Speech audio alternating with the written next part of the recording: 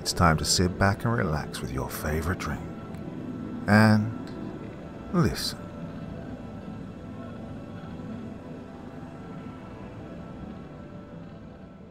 After the Fall. Chapter 1. Leaving Home. A soft breeze brushed against his face, the August sun still warm on his cheeks. Colin laid amongst the brush of what had once been a cornfield, the world around him quiet and peaceful. His mother called his name from the back porch, stirring him from his daydream. He stood up and looked across the field to see her waving for him to come back. His feet had to make large strides to avoid the brush, and oftentimes he would stumble. His mother's calls became more urgent, and the tone in her voice caused him to look up again. He witnessed several bright streaks of light burn through the clouds above him. Colin jolted from his dream, his breathing erratic at first, but calm quickly. It was the same dream every night. It was a relic of the life he'd once had.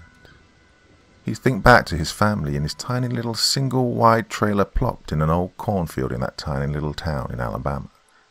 Even the name of the place was a ghost to him now. All that remained was ash, and names meant little.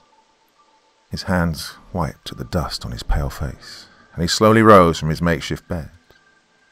He knew he was somewhere between Georgia and North Carolina, but that was as close of a guess as he could make. The world had become so much different after the fall. He gathered his things in the olive drab satchel he'd found among the debris of his father's things. There was little to save, but he managed to salvage some clothing and canned goods. It had taken him a long time to leave town, but when he realized help was not coming for the only survivor of his home, he knew he had to look for help. He'd learned a lot in the few months he'd been alone, being cautious being the most important.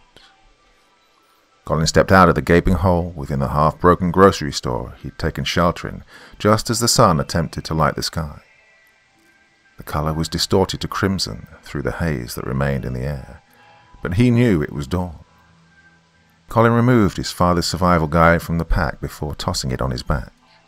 He'd read it multiple times, along with the Bible his grandmother had given him. It was the only 2 books he'd been able to save from his home. For that, he'd been lucky. One kept him sane, and the other kept him alive. He tried to remember the things his father had taught him, and wished he'd paid more attention. His feet shuffled through the debris of another tiny town that no longer had a name. It had been weeks since he'd seen another person, which had frightened him at first, but now it was a relief. When Colin was young, he'd always thought that most people were good. He had the naive notion that if he truly needed help, he could find it within walking distance. His neighbors had always seemed like nice people. His dream was shattered after the event. It was shocking to learn what lengths people would go to in order to survive. He'd witnessed his old bus driver put a bullet in a woman's head for a can of SpaghettiOs, and there was no going back after that. He couldn't even remember the last time he'd spoken. He'd only let his father's 9mm Beretta do the talking. By the time the sun had rested directly above him, he came upon a large sign that read, "Welcome to South Carolina." Colin stood stoic, the words almost alien to him. He'd never been this far from home. He'd tried to find his aunt in Georgia, but the landmarks had been so distorted from the damage he couldn't discern his true location. Everything was burnt and broken, even him. He brushed tears away from his eyes as he continued forward into the blank canvas before him, and wondered if anything would be created here ever again. Cars lined both lanes of the highway he traversed. Bodies lay frozen in time within each seat. The television broadcast had told large cities to evacuate, and they all tried. What the report did not inform them of was the fact that there was nowhere to run to. Colin stopped to examine each vehicle, looking for anything of use. His eyes rested on a small car seat in the back of an SUV, the skeletal remains of a child still secured tightly inside. His fingers brushed across his face, feeling the scars from his own burns and thinking of his younger brother. He had to shake off his despair. He couldn't break down in the open. It wasn't safe. Nowhere was. Colin passed through what was probably once a bustling main street, crumpled buildings greeting him at every step. The sun was falling, and he knew he would need shelter. The night had brought its own pitfalls. The more troublesome members of society had taken over the dark. Most of them had learned that people moved at night to avoid detection and had started hunting in the twilight hours. He made sure not to be their prey, finding shelter in an abandoned gas station. He'd always hated the dark, but this was something different. Now that the moon no longer guided the night, it was like being plunged into oblivion. His body curled up behind a crumpled countertop, resting his head upon his satchel. Clouds rolled in the distance, tinted purple by the ash of the sky. He could smell the tainted moisture that filtered the air. There was a storm on the horizon, which meant that there'd be less movement in the night. The raging of Mother Nature used to frighten him as a child, but it was a shield in times like these. Colin knew he'd be able to sleep soundly for the first time in over 2 weeks, and his lips curled slightly into a smile as lightning split the sky. His eyes fluttered in the darkness, and he was lulled to sleep by the rhythm of thunder. His younger brother Danny pounced on him, reminding him that Saturday morning cartoons were on. Colin rubbed the sleep from his eyes and made his way to the living room. With a click of the remote, he appeased his brother and yawned as he walked to the kitchen. He'd make them both a bowl of Lucky Charms and sit quietly until his parents woke up. They sat and giggled with each other at the antics on the screen until their fun was disrupted by an emergency broadcast. Tornado sirens wailed in the distance, but Colin saw no clouds out the window across from them. The sound had startled his mother, and soon both of his parents stood beside them, eyes fixed on the screen. It had been their first warning of what was to come. Colin was startled by the sound of rustling within the gas station. He pulled the pistol from his coat and eased around the counter. The sun had not yet come up, and he could barely see. His pale blue eyes were even worse for seeing in this darkness, but his ears had become sharp. The sound of cans and bottles being rummaged through were like a beacon he honed in on. When he was sure where the intruder was located, he lifted to aim. The sound of the safety releasing caused the figure to pause, dropping their loot. They did not move, and Colin froze as well, not knowing if they had a weapon or not.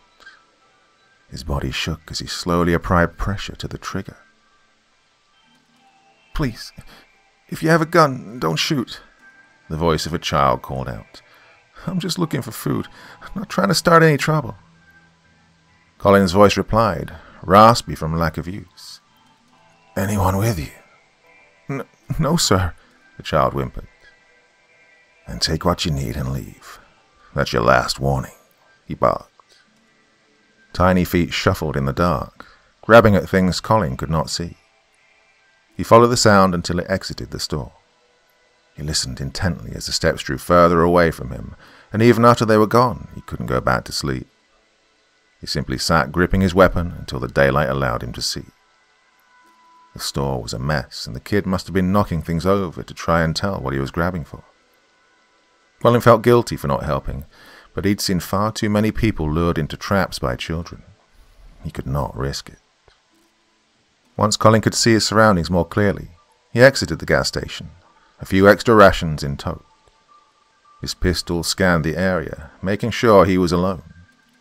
He circled the tiny building and checked nearby cars, but there was no sign of the kid. When he returned to the front of the store, his eyes fell on an old newspaper stand. The stacks of paper still read the headline, "The End." He'd seen that page thousands of times and knew the article word for word. He wondered if any other newspapers were still printing after the event. He wanted to read a different story for once. From what Colin understood, the Earth had been pelted with several large asteroids. They'd rained down in the atmosphere like buckshot and destroyed several communication satellites on their descent. The smaller objects burnt up in their entry, but the larger bodies stayed intact until they collapsed in a burning display of light. A force emitted from each of these that leveled most structures, something they referred to as an asteroid airburst.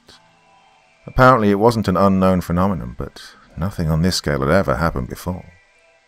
The initial damage and lack of proper communication is all it took to send civilization, as they knew it, to a halt, and left the world around him a primal version of what it once was. Colin pulled a tattered road atlas from his pack and trailed the road he thought he was on with his finger. He'd made a point to avoid large cities due to the level of damage, and major highways that seemed to attract the more dangerous members of society. From what he could tell, he was north of Augusta, Georgia, near a small town called Clarks Hill, South Carolina. His exact location was unclear, but he was sure he was on the right track. He had no other family, at least none he'd found, and had decided to go north. He'd heard rumors of places untouched in Canada, and that was his only hope. His hand shoved the map back into the bag before he began walking again. The first 100 miles had been far easier, before someone had stolen his bicycle. He thought about his 10th birthday, when his father rolled out that 10-speed with the biggest grin on his face. His family had never been rich by any means, so a gift like this was a big deal. Colin remembered riding it until late in the night before his mother made him come inside. The growling of his stomach broke him from his daydream, and he again had to brush a salty speck from his cheek before reaching for a bag of beef jerky. A couple of bits dropped on his tongue and he chewed, remembering how teriyaki flavor had always been his dad's favorite. Colin was approaching an intersection. He'd usually take a moment to double-check his location at places like this, but something about this one felt wrong. There were more cars in this particular crossroad than there should be in a rural area like this. His eyes scanned the area as he came to a stop behind a large Ford pickup. 2 sets of cars seemed to block the left and right passage, and the direct route held an overturned school bus. Someone had created a blockade here, a rather large blockade. He saw no movement ahead, but that meant nothing. Any number of people could be hiding within the abandoned vehicles. He quickly removed his pistol and slowly made his way to the trees to his left. He followed the road from the tree line, watching intently for any sign of life. Colin's steps were deliberate, making sure to step heel to toe in order to create as little noise as possible. He could hear his heartbeat within his ears. It echoed at him as a warning. He knew what he was doing was stupid, but he had to keep going forward and couldn't risk getting lost. As he approached the far side of the intersection, he heard voices. The sound made him creep even slower and drop down to a crouch. There seemed to be a scuffle of some sort just around the end of the bus, but he couldn't see clearly. Colin crossed behind a van, kneeling down and looking underneath toward the commotion. 3 men stood over a young African-American boy, rummaging through a torn backpack. They seemed to be looking for anything of value, but only found a few cans of beans and child-sized clothing. One of the men kicked the boy, which caused him to cry out in pain. Colin's eyes drew open wide, instantly recognizing the voice from the night before. He'd always hated bullies, and his first instinct was to run for the boy, and he almost started sprinting, but one of the men turned to reveal a 20-gauge shotgun within his hands. The more he watched, the more he realized they all had weapons. Each had a pistol holstered at their hip, and the other 2 held hunting rifles, complete with scope. This made Colin realize that the only reason he'd been able to approach was that they were too preoccupied with the boy. Argued with himself internally on what to do, watching as they spat and kicked the child repeatedly. Then one of them pulled their pistol, aiming it at the back of the boy's head. One of the men yelled, "What are you doing, Earl?" "He's got nothing we want, Ned. He's going to die out here anyway," his friend replied. Colin snapped into motion, his feet moving before his mind had even registered the action. Within 3 seconds he'd rounded the bus, dropped the safety, and emptied half of a clip into the 3 men. The shock forced the leader of the group to release a shot into the air, but the others dropped before they could fire. The boy lay on the asphalt, covering his ears from the sound and crying. Colin's heart felt like it was about to beat out of his chest before the reality of what he'd done came crashing down on him. His hands hung limply by his sides as he fell to his knees.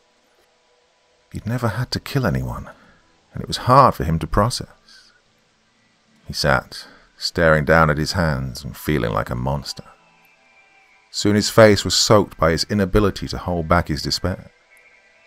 The boy slowly crawled over to Colin, placing a hand on top of his knee. Colin jumped, not used to being touched, almost falling back. "Thanks, mister," the young man said through sobs as he slowly got to his feet. It took a good 15 minutes for Colin to compose himself and get up from the road. He shuffled around the men as the boy searched each one for anything useful. They all looked like the kind of men that would have been buddies with his father. The idea that the world had become so horrible in just a few months was torture, and he had hoped he wouldn't have had to become one of its monsters. Colin grabbed one of the rifles, an extra pistol, and as much ammo as he could carry. He only took 1 can of food and a bottle of water. He left the rest for the kid and began walking north again. The boy followed a few feet behind, and Colin simply ignored him for about a mile. They both walked in silence until his new companion decided to speak. He repeated how thankful he was for help, and came closer to Colin. When the boy was walking beside him, he noticed a small hand reach over, as if wanting to give him a handshake. "My name's Anthony, but everybody calls me Tony." He tried to smile through a swollen lip. The older of the two stopped, scratched his head for a moment, and finally took hold of the kid's hand. He shook it gently, not sure how hurt Tony was. "I'm Colin," he sighed. "So, you just gonna keep following me now?" "No, matter of fact, I was headed this way anyway," he smirked. "You might say you're following me." Colin shook his head and started walking again. "Whatever you say, kid." They continued this way for the next day, mostly silent until Tony decided to spark up a conversation. It was usually silly things that didn't matter anymore, like old television programs or comic books. Colin never said much, but didn't completely ignore the boy. The way Tony spoke reminded him of his younger brother, and something about that was comforting. The two finally came upon an old farmhouse tucked back inside the tree line. Colin knew that darkness would be on them soon, so he instructed Tony to follow him into the structure. Colin handed Tony a pistol and made sure he knew how to use it, pointing out the safety switch on the side. He told the boy to wait by a tree nearby until he could search the house. The older of the two then disappeared into the dark structure, moving from wall to doorway with his pistol trained on anything within his immediate view. He remembered the basics of breach and clear tactics, not just from his father, but from so many years playing first-person shooter games. Well, he hoped it was enough to keep him safe.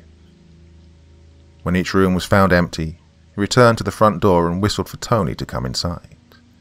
They made themselves at home within the living room.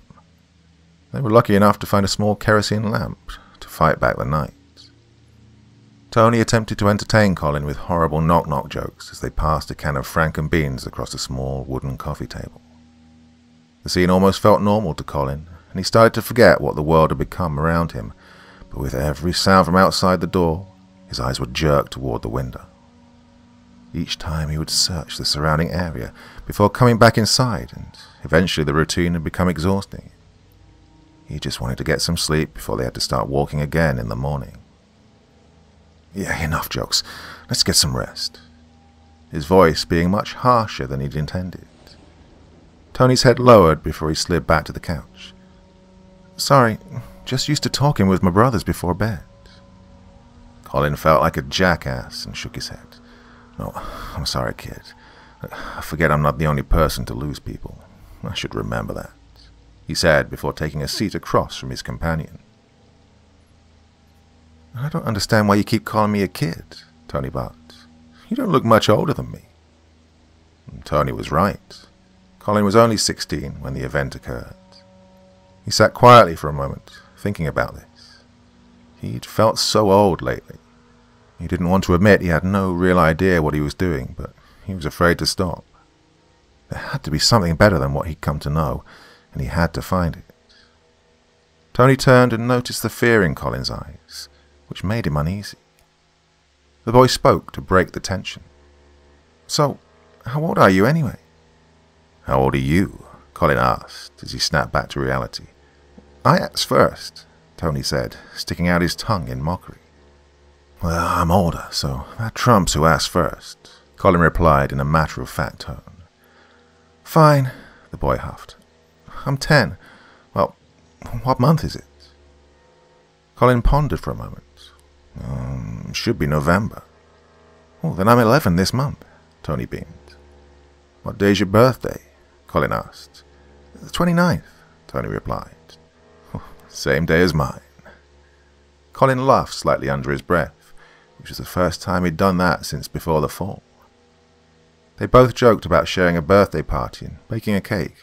Of course, Colin knew this was all fantasy and probably would never happen. He knew that either of them could be dead at any moment, but he didn't want to crush the boy's dream. "Well, I'll be 17 this month." He finally answered the boy's question.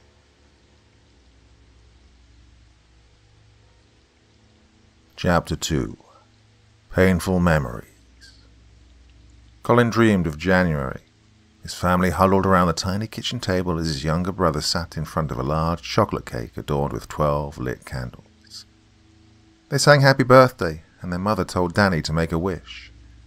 The young man's eyes glowed with excitement before taking in a deep breath and extinguishing all of them but one. The remaining candle made Danny frown, but Colin leaned over and put it out with a huff. "I didn't see it still lit. You got 'em all," he said with a chuckle. He was startled from his dream by the sound of an engine roaring to life. He shot up from the couch to notice Tony was no longer inside. He grabbed his pistol and rushed outside as a rusty old Chevy truck plowed through the field in front of him. Tony sat bouncing in the driver's seat with a grin from ear to ear. Colin bolted down the front steps, bounding across the field. He yelled for the boy to stop, but his calls couldn't be heard over the sound of the truck. He finally came across the path and waved for Tony to stop. Tony's eyes shot open wide as he slammed on the brakes. The truck came to a stop, kicking up dust, just a foot from Colin. He rushed to the driver's side, turned off the engine and yanked Tony out before screaming, "What in the hell do you think you're doing?" Tony's eyes welled up. "Just wanted to have a little fun. At this rate, I'm never going to get to drive a car, and I don't know why you don't. It'd be a lot quicker than walking everywhere." Colin's voice was still booming. "Listen, I didn't get to practice enough before all this shit happened, okay? Plus, don't you think all that racket is bound to draw some attention?" His words were stopped in his throat by the sound of another truck. Colin had been right, and someone now knew where they were. He quickly jerked Tony up and began running for the house. Within moments, the door shut behind them, and they tossed their things into their bags. Colin peered out the window to see a huge four-wheel drive stop outside the farmhouse. 2 men inside and 2 more standing in the bed of it, holding rifles. They all climbed down and began calling for the 2 to come out. They'd already been spotted, and now they were trapped inside. Colin whispered for the boy to follow him upstairs. They crept slowly up the wood planks and made their way to a bedroom that overlooked the men. Then Colin instructed Tony to go to the side window and open it. As the boy did this, Colin brought his rifle up to aim. He peered down the scope and dropped the reticle at about neck level of one of the gunmen. Colin told Tony to let off a few rounds as soon as he took his shot. He squeezed the trigger slowly, remembering to exhale as he drew it all the way back. The crack of the rifle caused Tony to jump, his finger jamming down on the trigger of the pistol again and again. The first man fell to the ground, blood spurting from the side of his neck. The other men scattered at the repeated popping of the pistol. They attempted to seek cover behind their truck, but Colin was already trained in on the next one. The bolt dropped the next round in place, and he fired, sending a round through the next one's chest. Another round chambered and fired within seconds, shattering the driver's knee as he tried to run. The last had made a dash across the field, but Colin's last round buried deep in the back of his skull before passing through the other side. When he lowered the rifle, Tony was still clicking away at the pistol, having no ammo left in the clip. Colin took the pistol from Tony's hands, shoved it back in the holster he'd stolen, and guided the boy down the stairs. They exited the front door to see that the driver was still trying to crawl for his truck. Tony was told to remain on the porch as Colin approached the injured man. He stood over him for a moment as the man rolled over to come face to face with Colin's rifle. A final shot rang out in the open field before the 2 gathered their belongings and started their trek back to the road in silence. An hour later, Tony attempted to apologize. I'm sorry." Colin stopped walking and, without even looking back to the boy, began yelling, "If you want to survive, you're going to have to listen to what I say and start acting less like a little kid. You keep running around and joking about this situation, you're going to be dead, Danny." Then he started walking again, leaving Tony speechless behind him. Tony kept his distance for the rest of the day. They didn't even speak during meals or breaks. It was the longest day either of them could remember, and by the time they came to rest at a deserted diner, they were simply ready to call it a night. Colin closed his eyes, his pistol resting in his lap. Tony sat across from him, staring at the pistol for a few moments. He'd never seen anyone act like Colin did, and questions bubbled up inside him. One question in particular. "You called me Danny," he almost whispered. Colin peeked out to the boy. "What?" "Back on the road today. You called me Danny. Who's Danny?" Tony finally asked. Colin shook his head for a moment. "Don't worry about it." Tony was afraid to push Colin anymore. He knew it would just make things worse. He shuffled against his backpack and tried to get comfortable as the sun disappeared over the horizon. Colin turned away from the boy as he felt the salty tears form at the corner of his eyes. The two of them lay in silence for hours before they could actually fall asleep. When both drifted off to a restless sleep, they dreamed of the same thing, and it wasn't birthday cake or presents. Colin simply nudged the boy awake with his boot and tossed him his backpack. He'd already been up a couple of hours and had stocked up on what few things were still edible from the diner. They began walking again and found themselves passing through a tiny neighborhood. Each house looked similar, yet minor differences drew their attention. They both quietly admired the change of scenery. It had been all trees for quite some time. Colin's eyes trained on the windows most of all, his rifle in hand. Tony had even kept a pistol in his pocket now, knowing danger could be around any corner. They'd both become hardened by this world, even though neither of them were truly ready for it. Then Colin's eyes came to rest on something laying in the grass. It was shiny and new, even though it was more of a purple than the blue one he'd had. He slowly picked up the bicycle, pressing on the tires to check for air. They were firm, and he knew they could use it to move a little quicker. He waved Tony over and sat on the seat, then gestured for Tony to hop on the back pegs.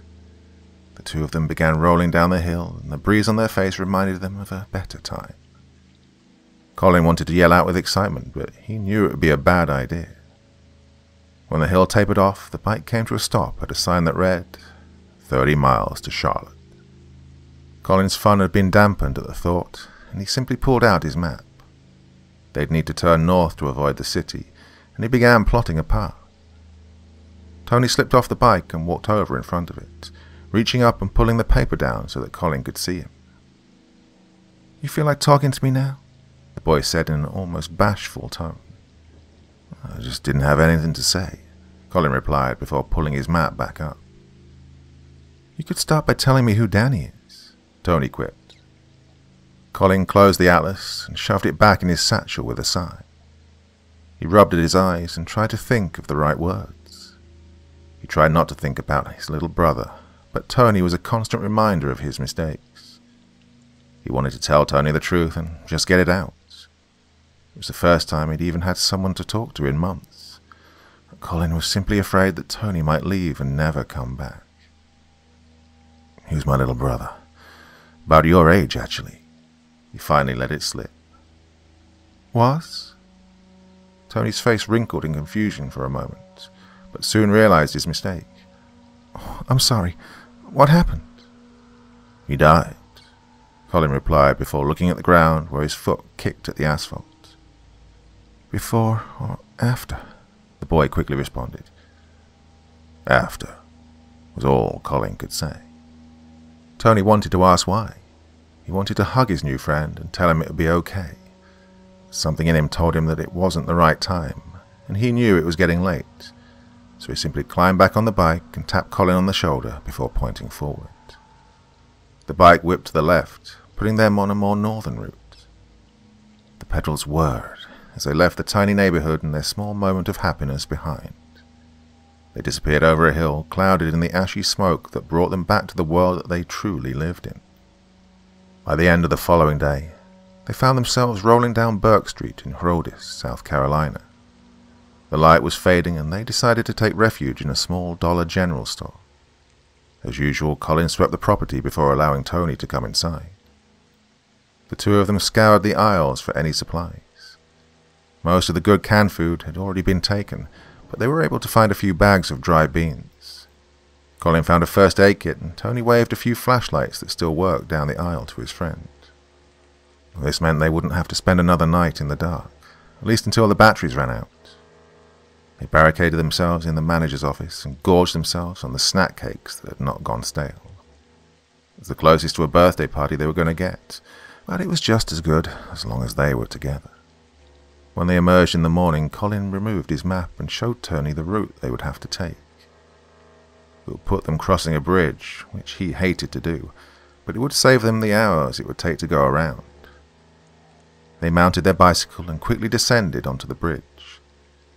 Their eyes fell on the crumpled remains of the landing and what was once a passage across the lake, now laying in the water. The two slowly descended to the docks, looking up and down the shore to look for another bridge. Tony hopped off the bike and ran down the shore a bit, pointing toward what appeared to be a dam in the distance. He waved to Colin, drawing his attention to their salvation. A smile grew on Colin's face. He really didn't want to have to go back and around the water. The bike began to roll forward as Tony came running back. The two boys met at a small building up from the landing and decided to make their way toward the dam. A whistling noise caught Colin's attention, and he stopped the bike just as an arrow struck him in his right shoulder. Tony screamed at the sight and started toward him, but Colin yelled for him to run for cover. Tony dove behind a pile of canoes, and Colin began pedaling as fast as he could. His eyes scanned the buildings as he went, and just before he passed beyond a building, another arrow buried into the wall beside him. His body fell from the seat of the bicycle, and he began crawling behind a storage container. The two boys were only 10 feet from each other, but without knowing where the shots came from, it might as well have been miles. Tony cried into his hands, trying to be silent because Colin had already taught him how important that was. Colin looked down at the shiny projectile that jutted from his jacket, the red having quickly dyed the cloth around it. He was in immense pain, but he couldn't let that stop him now. The two of them were still in a lot of danger. Colin tried to peer over the crate, but the roof over him blocked most of his view. He knew the shot must have come from an elevated position, but he couldn't see any open windows or rooftops. He pointed to Tony, then to his eyes, then back out toward the building across from them. It took the boy a minute to understand, but then he shuffled to the other side of the canoes. Tony inched over one of them and searched the area. An arrow punctured the hull of a nearby boat, which sent Tony diving for the ground. He tried to whisper something, but Colin couldn't make it out. Then the boy pointed to his eyes, then across the street, and made an arch from his hands that signaled roof. Colin put up his hand, instructed Tony to stay put, then eased around the opposite side of the building. As he approached the opposite corner, he took a quick peek toward the roof. Standing with the bow drawn was a very thin man wearing a hockey mask covered in what appeared to be dry blood. Colin watched the man for a few moments, seeing that he was still focused on the other side of the building. He moved closer, coming to a small car. He attempted to aim the rifle, but pain pulsed through him when he lifted it. He hoisted the barrel over the trunk of the car with his left arm and tried to steady it as best he could. His breathing had become erratic, causing the reticle on the scope to jump violently. Colin tried to calm himself. He knew he would only get one shot. The crosshairs swayed from the man's head down to his left arm, which happened to be the one holding the compound bow. His breathing slowed, and when his arm was as steady as he could make it, his finger pulled the trigger. The shot grazed the man's left arm, pieces of his jacket scattering to the wind. He turned and fired an arrow that stuck into the hood of the car in front of Colin. The young man ducked for cover as another arrow was let loose. From the corner of the building he saw Tony, tears streaming down his face. He'd used the shot as a distraction to come help, but Colin wasn't sure what to do. They both made their way back around the building and moved back further away from their attacker. The building was small, wouldn't hide them for long. The man had them at a disadvantage, and Colin knew this. Plus, he now stood between them and the dam. They'd have to eliminate the man, but he wasn't sure how. As they rounded a side street and attempted to come around to their attacker's left, Colin knelt beside a tree and told Tony to take the rifle. He hesitated, but Colin simply shoved it into the boy's hands. Tony shook his head and tried to hand it back, but Colin resisted.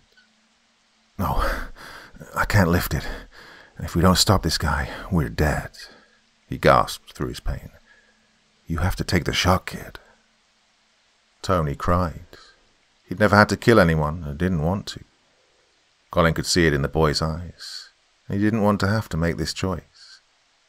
There really was no choice, though, and he began to tell him what to do. He pointed at the bolt, drawing it back and placing a new round in the chamber. He dropped the bolt closed and told him to bring it up to his shoulder. Colin pushed back the stock into Tony's shoulder hard. "You gotta have a good grip on this one. It has more kick than a pistol. You're gonna want to look through that lens right there, and where the two lines meet is what you're aiming for. You try to calm yourself. Line up those crosshairs and take a deep breath. You pull that trigger as you breathe out. Slowly, and you'll be fine." The words came rushing back to Colin, just the way they had from his father. Tony crouched and crawled around the tree. He could see the man still searching for them, but only the top half of his body was visible. He rose to his knees, trying to brace himself. Colin stood right behind him, reminding him to try and stay calm. The man turned to look in their direction and came close to that side of the roof. Tony began shaking at his feet, and it traveled through his whole body. Colin rested a hand on his shoulder and promised it would be all right. The crosshairs danced around a bit, and Colin reminded him to shoot for the biggest part of the man's body that he could see. When the two lines intersected over the man's stomach, Tony let out a sigh and pulled the trigger. The two found their way to a church nearby, and Tony sat on a pew as Colin dropped his bag beside him. He told Tony that he needed him to break the back end of the arrow and pull it out. Tony hesitated, but Colin insisted, handing him a thick towel. He told him to break the end off, remove it, and cover the wound with the towel, stressing the fact that he'd need to press hard. Tony was still shaking, but he knew his friend was right. He'd seen all this in the movies, but he wasn't sure if he was strong enough. The shaft cracked and broke free, causing Colin to scream out in agony. They both removed the halves of the arrow and covered each side with a towel. "What happened to Danny, Colin?" Tony's voice was low, his hope dwindling.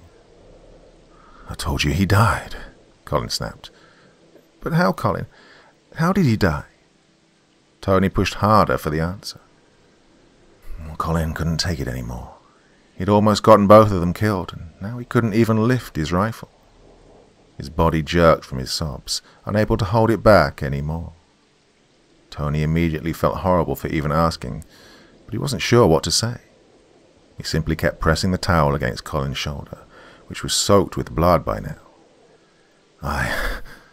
Colin paused, the words not wanting to come. I couldn't protect him." Tony listened as a story was told about two young boys playing in an old cornfield. The land had long been without a harvest, his family no longer sowing the seeds. It had been a dream of his grandfather's, and once he was gone, no one saw the need. His parents placed their little mobile home on the land to keep his grandmother company. She enjoyed having her grandchildren so close. The boys would spend their evenings and weekends playing in the field and down in the trees behind it. Well, that was until the fall. His parents had died trying to protect them.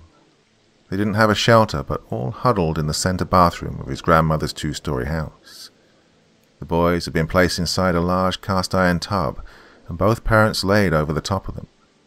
This was the best shield they had as the heavens rained down on them.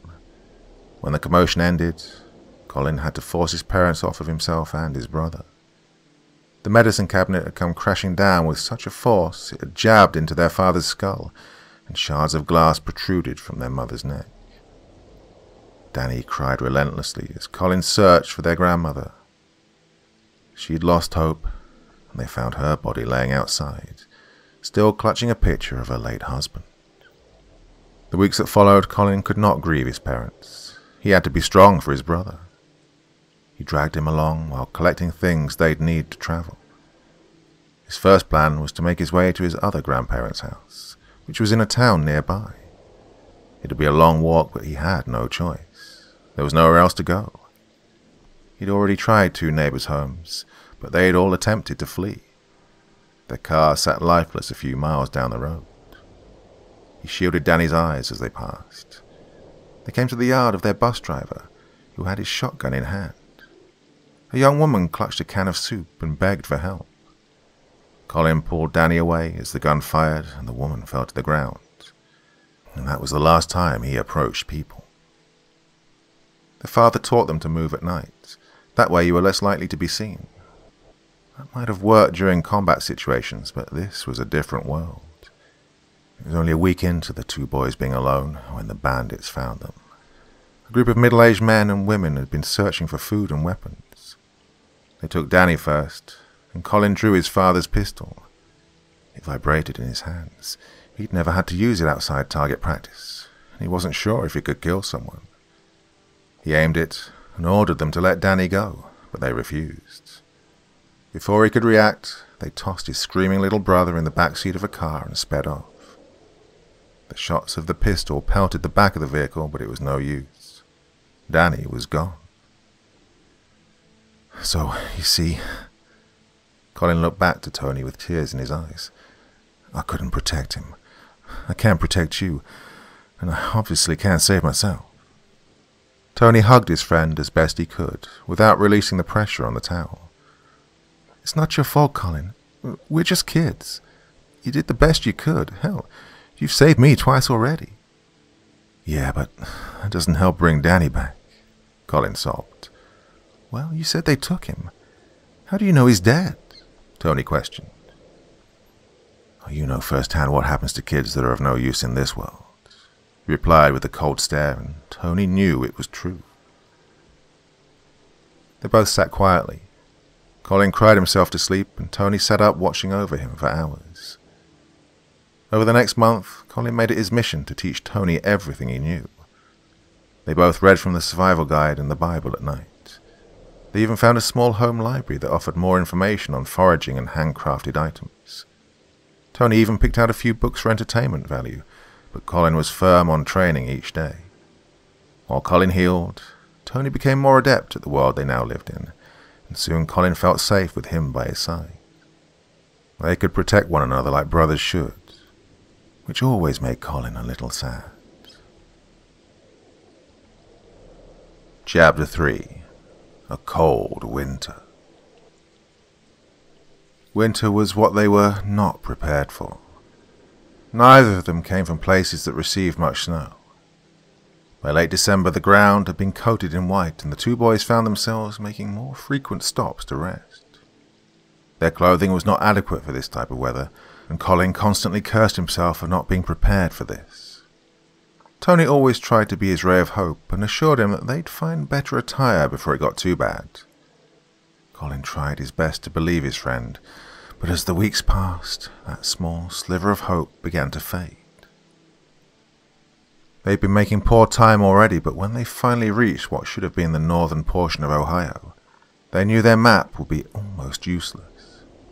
The rising waters of the Great Lakes had engulfed most of Michigan, turning the state line into beachside coated in snow. They'd been moving more west to avoid Columbus and had no choice but to continue in that direction and across Indiana. They'd abandoned the bicycle long ago. The snow had risen too high to push through with the tires. Colin stopped at a sign that read, Kishawa Country Cabins, his eyes intent on the words. His will was spent, and so was his body. Tony tapped him on the shoulder and asked what was wrong, but Colin simply stared at the sign. The wind stung his face and he could no longer feel his toes. They'd spent almost 2 months walking through this, and they'd only made it to Illinois. Colin knew that if they were to avoid major cities and the rising waters from the lakes, then it would be another few months before they reached Canada. He began to regret coming north. He started wishing he'd just stayed home and tried to survive there. "You okay, man?" Tony nudged him again. Colin remembered why he kept going. "I'm cold and I'm tired." "No shit, so am I," Tony quipped. "I think we should find one of these cabins, get a fire going and hunker down. I don't think we can survive out here much longer," Colin replied, barely taking notice of Tony's remark. Tony's eyes lit up at the thought of being warm for a while and took off toward one of the log structures that remained at the camping ground. After a few attempts of finding an unlocked door and failing, Colin simply kicked the door in. They would have to board it shut, but at least they were inside. Tony rushed over to the fireplace, seeing that whoever had stocked the cabin left enough wood to get it going. He began lighting kindling and grabbed for the first log while Colin surveyed the place. They'd abandoned their normal caution for warmth, and he needed to make sure they were safe. The tiny cabin had a living room, 2 bedrooms, a small kitchen, and 1 bathroom. Even if the facility was on a well, Colin knew the pipes would have frozen long ago. They'd have to melt down snow over the fire to drink and bathe. The fridge was empty, but there were a few canned goods left in the small pantry. It wasn't much, but it was something. Tony yelled for Colin, letting him know the fire was ready, and Colin grabbed a couple of blankets from the bedroom before joining his friend. They both stripped off their dripping coats, shoes and socks, then laid in front of the light as the sun went down. Tony asked what Colin's plan was from here, but he was silent for a moment. Let's worry about that in the morning," he finally replied before tossing Tony a thick comforter.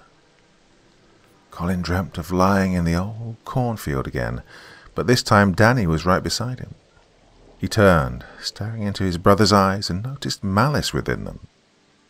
Danny asked why he'd been forgotten so easily, and Colin tried to explain through tears. He tried to tell him how sorry he was, and that Tony wasn't a replacement, that he could never replace him. The sky above had turned dark and cold, the wind picking up rapidly. Colin looked up as snow began to cover his face, and when he looked back, Danny's form was replaced with Tony's. His friend spoke. Wake up, Colin." Tony stood before Colin, shaking him and trying to get him to open his eyes.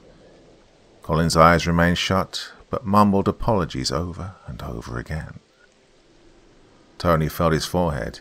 It was extremely warm, and sweat beaded upon it. The young boy could tell his friend was shaking, despite how warm it felt. He knew that Colin must have a fever. The boy dug through their pack for the first aid kit, finding a small packet of ibuprofen before grabbing a bottle of water. He heaved Colin up from behind and pushed the pills between his friend's lips. His hand shook as he tried to pour the water in and get Colin to swallow, begging him to take the medicine. Through his fever-induced haze, Colin choked down the pills. Tony laid him down again and rushed to find a towel. He knew he had to bring down his temperature.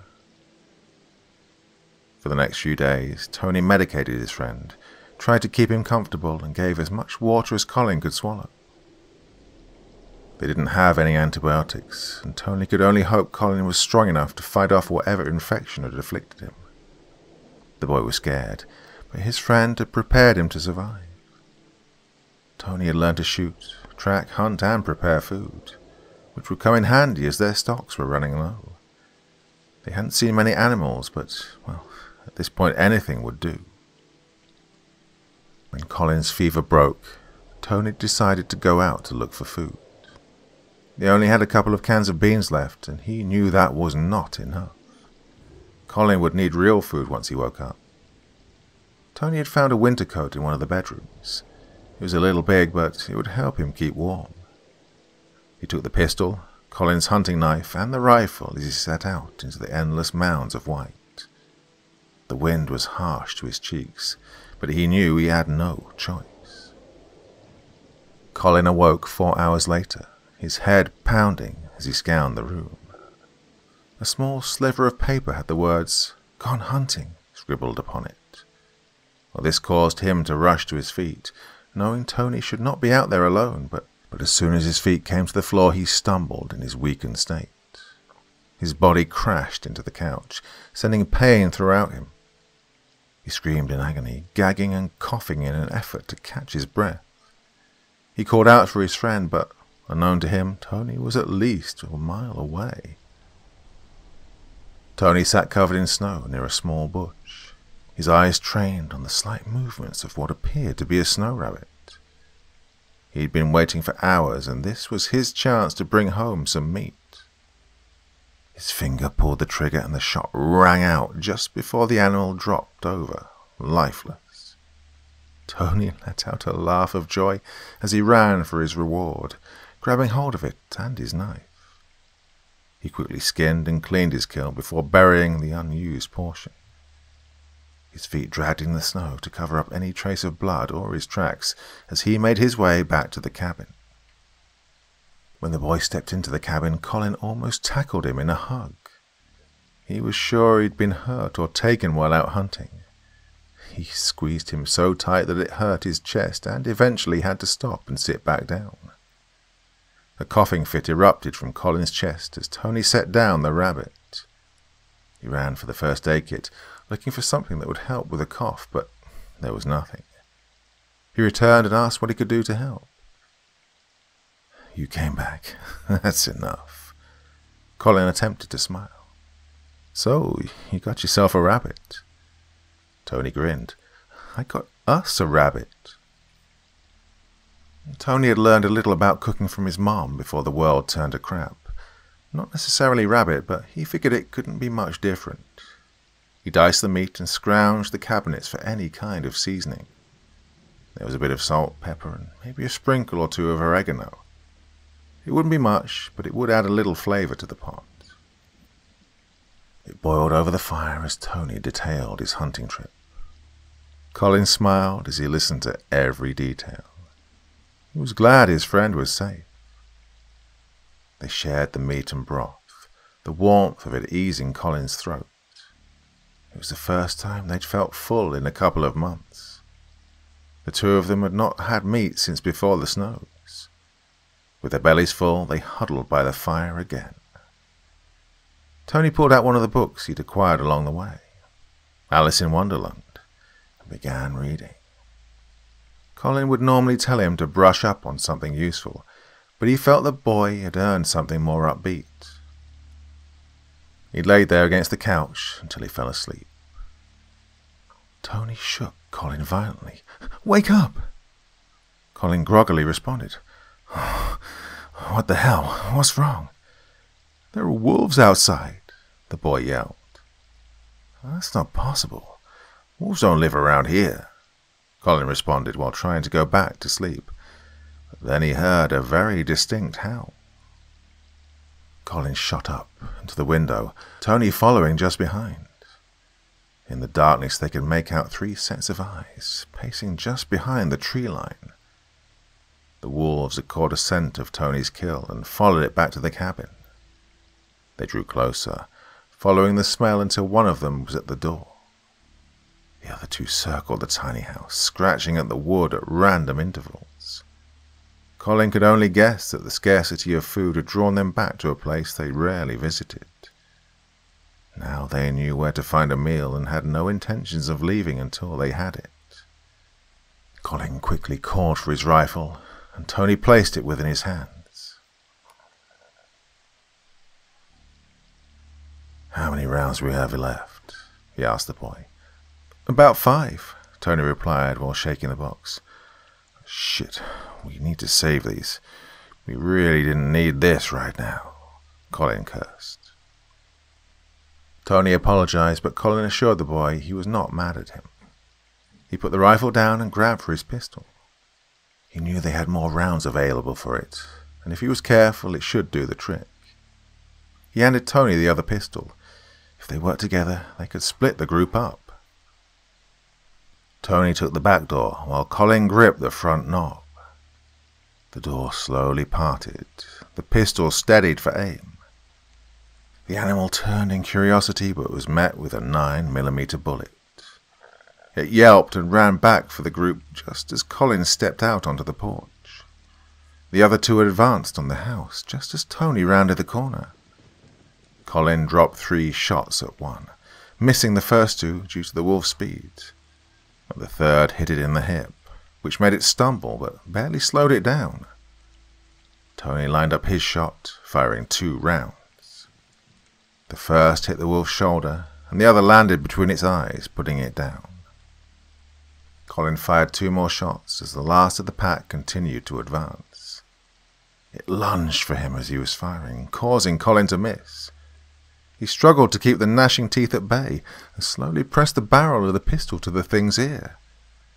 With a final pull of the trigger, it fell limp on top of him, and Tony shoved it to the side before lending his hand to his friend. They both cleaned up the bodies and dragged them away. When they returned to the cabin, Tony finally asked the question he'd been waiting a week to have answered. He wanted to know what they planned on doing next. They were almost out of food and were no closer to Canada. Colin had almost forgotten that he'd promised him a plan before he fell ill. He rubbed at his eyes for a bit, going over what he'd originally wanted to do that morning. It didn't seem like the best idea now that they'd seen what could be waiting in the woods, and predators had become more aggressive due to lack of food sources. "You ever had coffee?" Colin finally spoke. "No, but what's that got to do with anything?" Tony responded, his face wrinkled in confusion. "Follow me," Colin said with a smile. He'd found a half-empty can of Folgers when they'd arrived, but didn't think it important at the time. He grabbed a rag, emptied the grains into it, and tied it closed. He boiled the grains in a pot before filtering it through another rag. It came fairly clean before he placed it into 2 mugs. He sat at one chair within the kitchen, and the other across from him. He pointed to the chair and Tony sat, gripping the warm cup. "Okay, I don't think we should go any further until this snow clears up," he said, before taking a sip of the strong brew. "Maybe even wait until spring." Tony attempted a drink, gagging at the taste. "Oh, how do you drink this stuff?" You get used to it," Colin lied. He'd always taken his coffee with a lot of sugar and cream, but that was a luxury they simply didn't have. "So, what do you think? Hang out here and wait for warmer weather?" "Oh, sounds fine to me, but we're going to need food," Tony responded before attempting another drink from his mug. He grimaced again after swallowing hard. I think I might have an idea about that too." Colin took another drink. "We still have all these cabins around us, and if there's one rabbit, there's bound to be more. We just have to be more careful next time." They both agreed to make the campground home for the winter and sweat out the next few days searching each cabin one by one. They managed to stockpile their pantry with plenty of canned beans, fruits, vegetables, and dry goods. Then they took to the woods, looking for meat.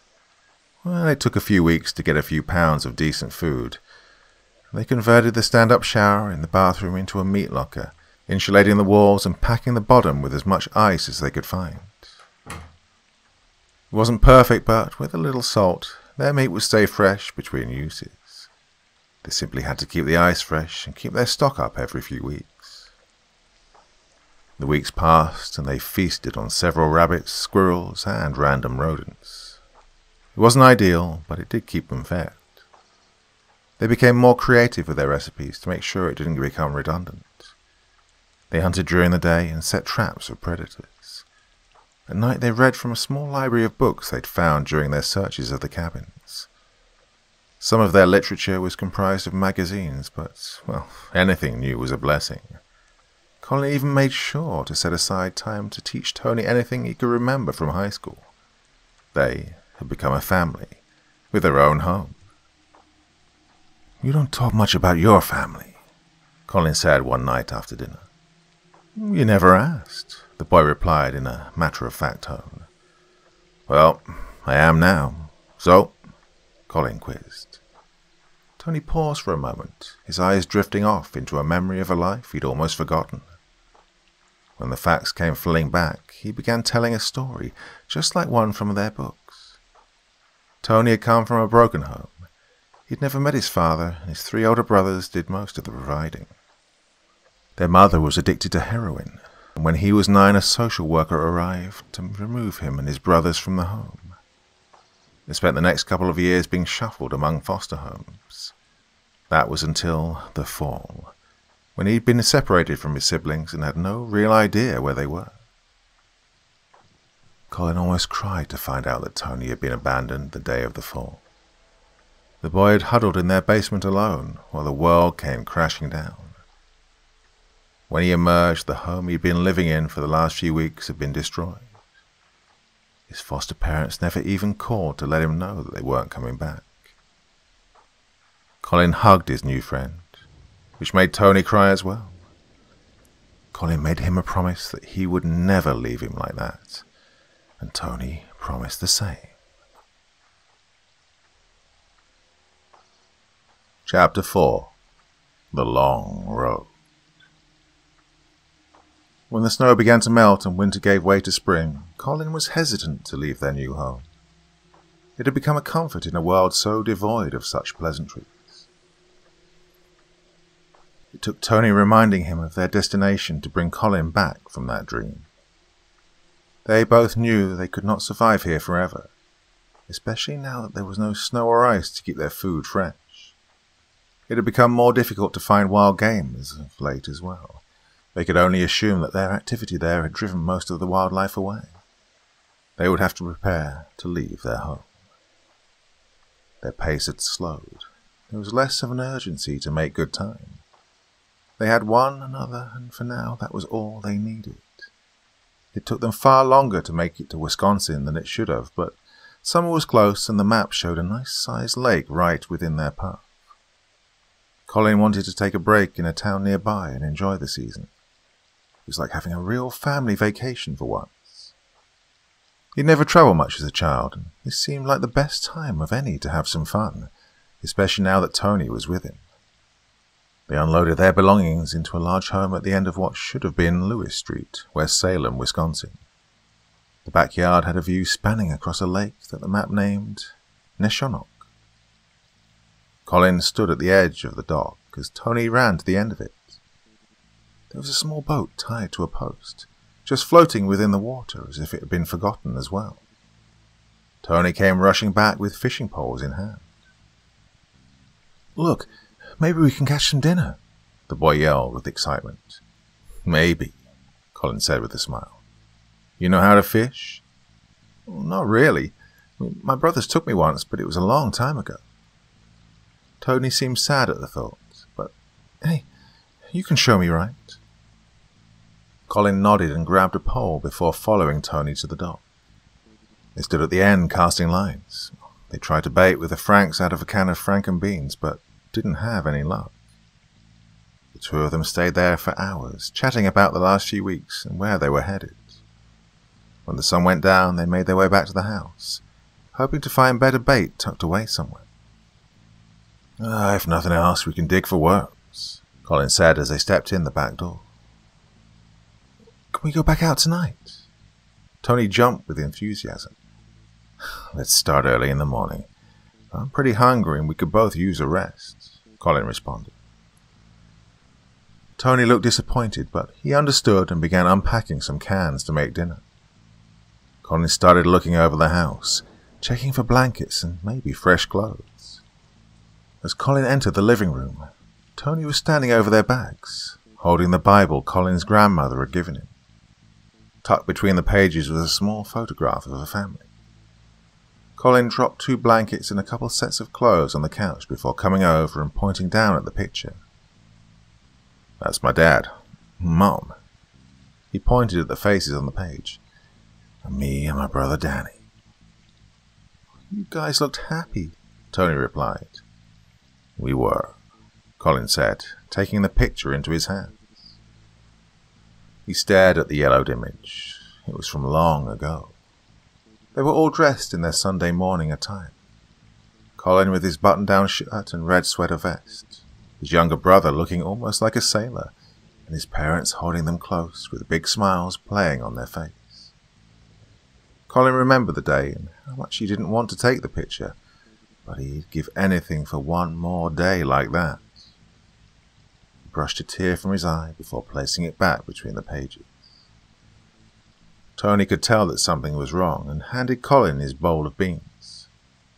He knew that bringing up the past would ruin the day they'd already had, and they simply ate their dinner and made themselves comfortable in the living room. Tony dreamed of freshly caught fish, but Colin faded back to that open field and the autumn sun and his mother's voice. He remembered the streaks of light falling from the sky. His vision changed at the moment his parents covered him in the tub, and the impact of the falling debris. He witnessed his parents' death all over again, before Tony shook him awake. "It's time to catch some fish," Tony screamed with excitement. Okay. Colin said as he found his way to his shoes. The two of them found their way to the dock, and Tony dug in the mud for some worms. They cast their lines under the dim light of what should be daylight. Colin looked up at the haze that rested in the sky. It wasn't quite the summer he was used to, but it would do. They stood there for hours, Tony keeping the conversation going as always. Soon the boy was silenced by a tug on his line. "I got one!" he yelled. Colin dropped his pole, stepping over to help his friend. They both tugged on the rod and reeled in the largest bass either of them had ever seen. It flopped about on the line as Tony held it up high in celebration. Colin only wished he'd had a camera to capture the moment. They both laughed at the sight and were glad they'd have a decent meal. Colin instructed Tony how to descale a fish and prepare it to be cooked. They were lucky the house they'd taken residence in had a fire pit. Their seafood dinner roasted nicely over it as they shared more stories. "I caught my first fish when I was 5, Colin said with a laugh. "I was too afraid to touch it when it flopped under the bank." "Did you eat it?" Tony asked. "No, my family wasn't into seafood, but it was more about spending time with my dad," Colin responded. Tony paused for a moment, looking at the fire. "You talk like you and your dad didn't get along too well." Colin turned the fish on the pike they'd created to evenly cook the meat. "Well, he was good at teaching me things, but wasn't so good at showing me how he felt. Don't think I ever remember him hugging me or telling me he loved me." "That sucks," Tony replied. "Yeah, I always told myself if I had kids, I'd always tell them I loved them. Well, I don't think a kid should have to go his whole life not hearing that," Colin said, his eyes still focused on the fire. "Yeah, I know what you mean," Tony said, almost in a sigh. Colin knew the tone in Tony's voice. They'd both come from places without love. It constantly amazed him how lucky he was to meet Tony in a world like this. It was easy to forget the smog that filled the air and the ash that occasionally littered the ground. Everything seemed easier with Tony around, and secretly he prayed for God to protect the boy, even though he wasn't sure there was a God watching over them anymore. The two went to bed, bellies full of their fresh catch and canned vegetables. But Colin sat up thinking of his family while Tony slept. He thought about what Tony had said about Danny possibly being alive. His young friend had been right about so many things and wondered if his little brother might still be out there somewhere. He wondered what he might say to him if he ever saw him again. He found a pen within a desk drawer and began writing in the blank pages at the end of his Bible. When Tony woke up, he watched Colin tuck his Bible back into his pack and asked what he was doing. He brushed it off and acted like he was checking his supplies. Colin suggested they go down to the water and take a swim, but Tony became hesitant. When Colin noticed how apprehensive his friend became, it caused him to question it. That's when he found out that Tony couldn't swim. The day was spent tossing the boy into the water and drawing him out until he learned his way in the water. "Thanks for teaching me to swim," Tony gasped as he pulled himself from the lake. No problem. I'm sorry it was so rough. It's the only way I ever learned." Colin laughed slightly. Tony brushed the water from his face. "No, it's fine. It seems to be the only way to learn anything anymore. You get tossed in the deep end, and if you come up, you survive." Colin couldn't respond to that. It was the most honest thing he'd ever heard. The whole world was the deep end now, and everybody had been tossed in. The people that were left were the ones who were either strong enough to stay afloat or just plain lucky. Colin wondered which of the two he was and looked to Tony, questioning the same thing. "Listen," Colin said in a somber tone. "If something happens to me, remember everything I've ever taught you and survive, okay?" Tony's eyes got wide and he leaned back from his friend. Colin had never spoken to him that way, and it was almost as if an elderly family member was saying their last goodbye. His eyes shifted from side to side, not sure what to say when Colin's hands grasped his shoulders. "Promise me." Colin's voice was serious. "I promise," Tony responded. They spent the rest of the summer enjoying the lake. Colin was sure they had plenty of time to make it to Canada before the next winter, and wanted to enjoy as much time here at the water as possible. By the time they decided to leave, Tony was an expert fisherman and swimmer. He'd even taken the rowboat a few times to learn the water. It had been an amazing summer, better than any memory Colin could ever remember from his childhood. He only wished he could have shared it with Danny.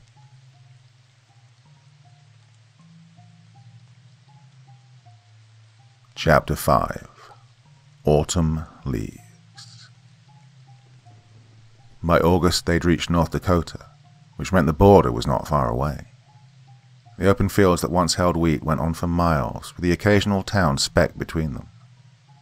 Tony would make games of tag last for hours, the two of them chasing each other across the old farmland. Colin almost felt like a kid again, and there was no one to tell him when to stop. They hadn't seen another soul in months, which meant the world was theirs. When they reached a sign that read Pembina, Colin pulled out his atlas. His finger trailed the route they were on and showed Tony that they were less than a day away from the border. Tony jumped up and down with excitement before slapping Colin on the shoulder. "You're it!" And the boy took off into a field nearby, stalks of old wheat still dancing in the wind. Colin quickly shoved the map back into his pack and took off into the brush. "I'm gonna get you, kid," he yelled, abandoning his normal caution in the light of their good news. The two ran through the field, tagging each other back and forth. The tall grass parted at every step. Tony stopped abruptly and crouched, giggling as he watched Colin fly past without seeing him. Colin pushed the stalks away from him, searching all around for his friend. When his hand landed on Tony's shoulder, he gave him a light push, and it sent the boy down on his hands and knees. "You're going to pay for that," Tony yelled. Colin ran full speed away from the tiny spot, rushing to find a place to hide. His body emerged from the field beside a dying tree. He circled it and looked around. There was nothing in the area to give him away, and without the motion of the brush, Tony would have a harder time locating him. Colin simply crouched behind the small tree and waited for his friend to find him. That is, until he felt the hard steel of a rifle barrel push into his back. "Stand up." Colin slowly rose from his kneeling position, bringing his hands into the air. "Listen, I don't have much, but you can have it. We're just trying to get to Canada." "Doesn't look like you're gonna make it, kid. Hand me the pack. Do it nice and slow," the voice commanded. Colin did as instructed, letting the straps slide down his arms and drop to the ground behind him. "Now the rifle," the man said, his tone growing more serious. The gun was let down and rested by the bag. The man had seen the pistol and the holster, and Colin was forced to remove that as well. His captor walked around the pack, pushing it to the side with his foot. Soon the man stood in front of Colin and told him to get on his knees and put his hands behind his head. Colin begged to be set free, but the man did not respond. And Colin could tell he'd been waiting at the border for people like him and began to regret this whole trip again. He felt so stupid for not being more cautious in the field, and the thought reminded him that Tony was still out there somewhere with no knowledge of what waited for him. The man prepared to fire, but just as his finger came to rest on the trigger, Tony burst from the field screaming, "Ha! Gotcha!" Within an instant, the man's barrel began to turn toward the younger of the two, and without thinking, Colin grabbed for it and screamed, "No!" His hands pulled it back, and as the round left the chamber, it buried deep within Colin's chest. Just as quickly, Tony pulled his pistol from his belt and fired a shot into the man's head. Both Colin and their attacker fell to the ground almost simultaneously. Tony shoved his pistol back into his waistband and rushed to his friend. He placed both hands on the wound that blood now gushed from. He tried desperately to stop the pouring liquid, but it was no use. Colin gasped for air as his lungs filled with the same blood. Soon the red sprayed from his lips as he struggled to speak. "No, don't talk. I'm going to take care of you, like last time. You're going to be okay," Tony said through the tears that soaked his face. Colin simply shook his head and tried to smile. "It's okay, Tony." "Shut up," Tony cried. He removed his jacket and tried to apply more pressure to Colin's chest, but it was no use. The wound was too severe, and Colin knew this. "Remember, you promised," Colin said weakly through gurgling gasps for air. "No," Tony screamed. "You promised." Colin struggled again. "I know I promised. I will survive," Tony finally agreed. Colin's vision began to blur, but his mouth opened again. "I love you, Tony." "I love you too, Colin." Tony's tears flowed like a faucet now as he tried to hug his friend one last time. Colin's eyes closed slowly, his mind fading back to a field that used to grow corn. He lay in the sunlight again with his brother Danny beside him. In the distance he could hear his mother calling them back home. He got up slowly and smiled at her, waving. He took his brother's hand and started back to their little trailer, and when he turned his eyes to the sky, he saw the light coming down again. This time, when it came, he left with it and his family. Tony took the time to bury Colin's body next to the tree.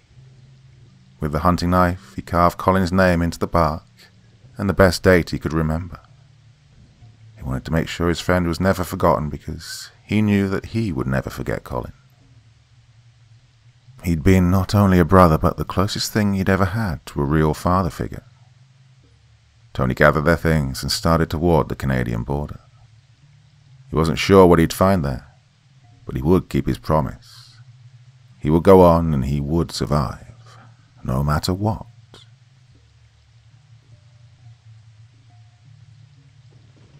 Chapter 6. Apex Predators.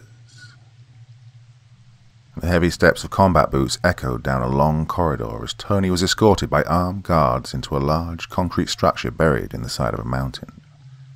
His weapons had been confiscated upon his entrance into Canada. Tony had approached the border station, which appeared to be abandoned upon first inspection. He'd only made it a few yards within the gate before a dozen rifles were trained on him. The guards had taken all of his possessions and forced him into a jeep. Tony had been blindfolded for what seemed like an hour before they allowed him to see the large entrance of the bunker.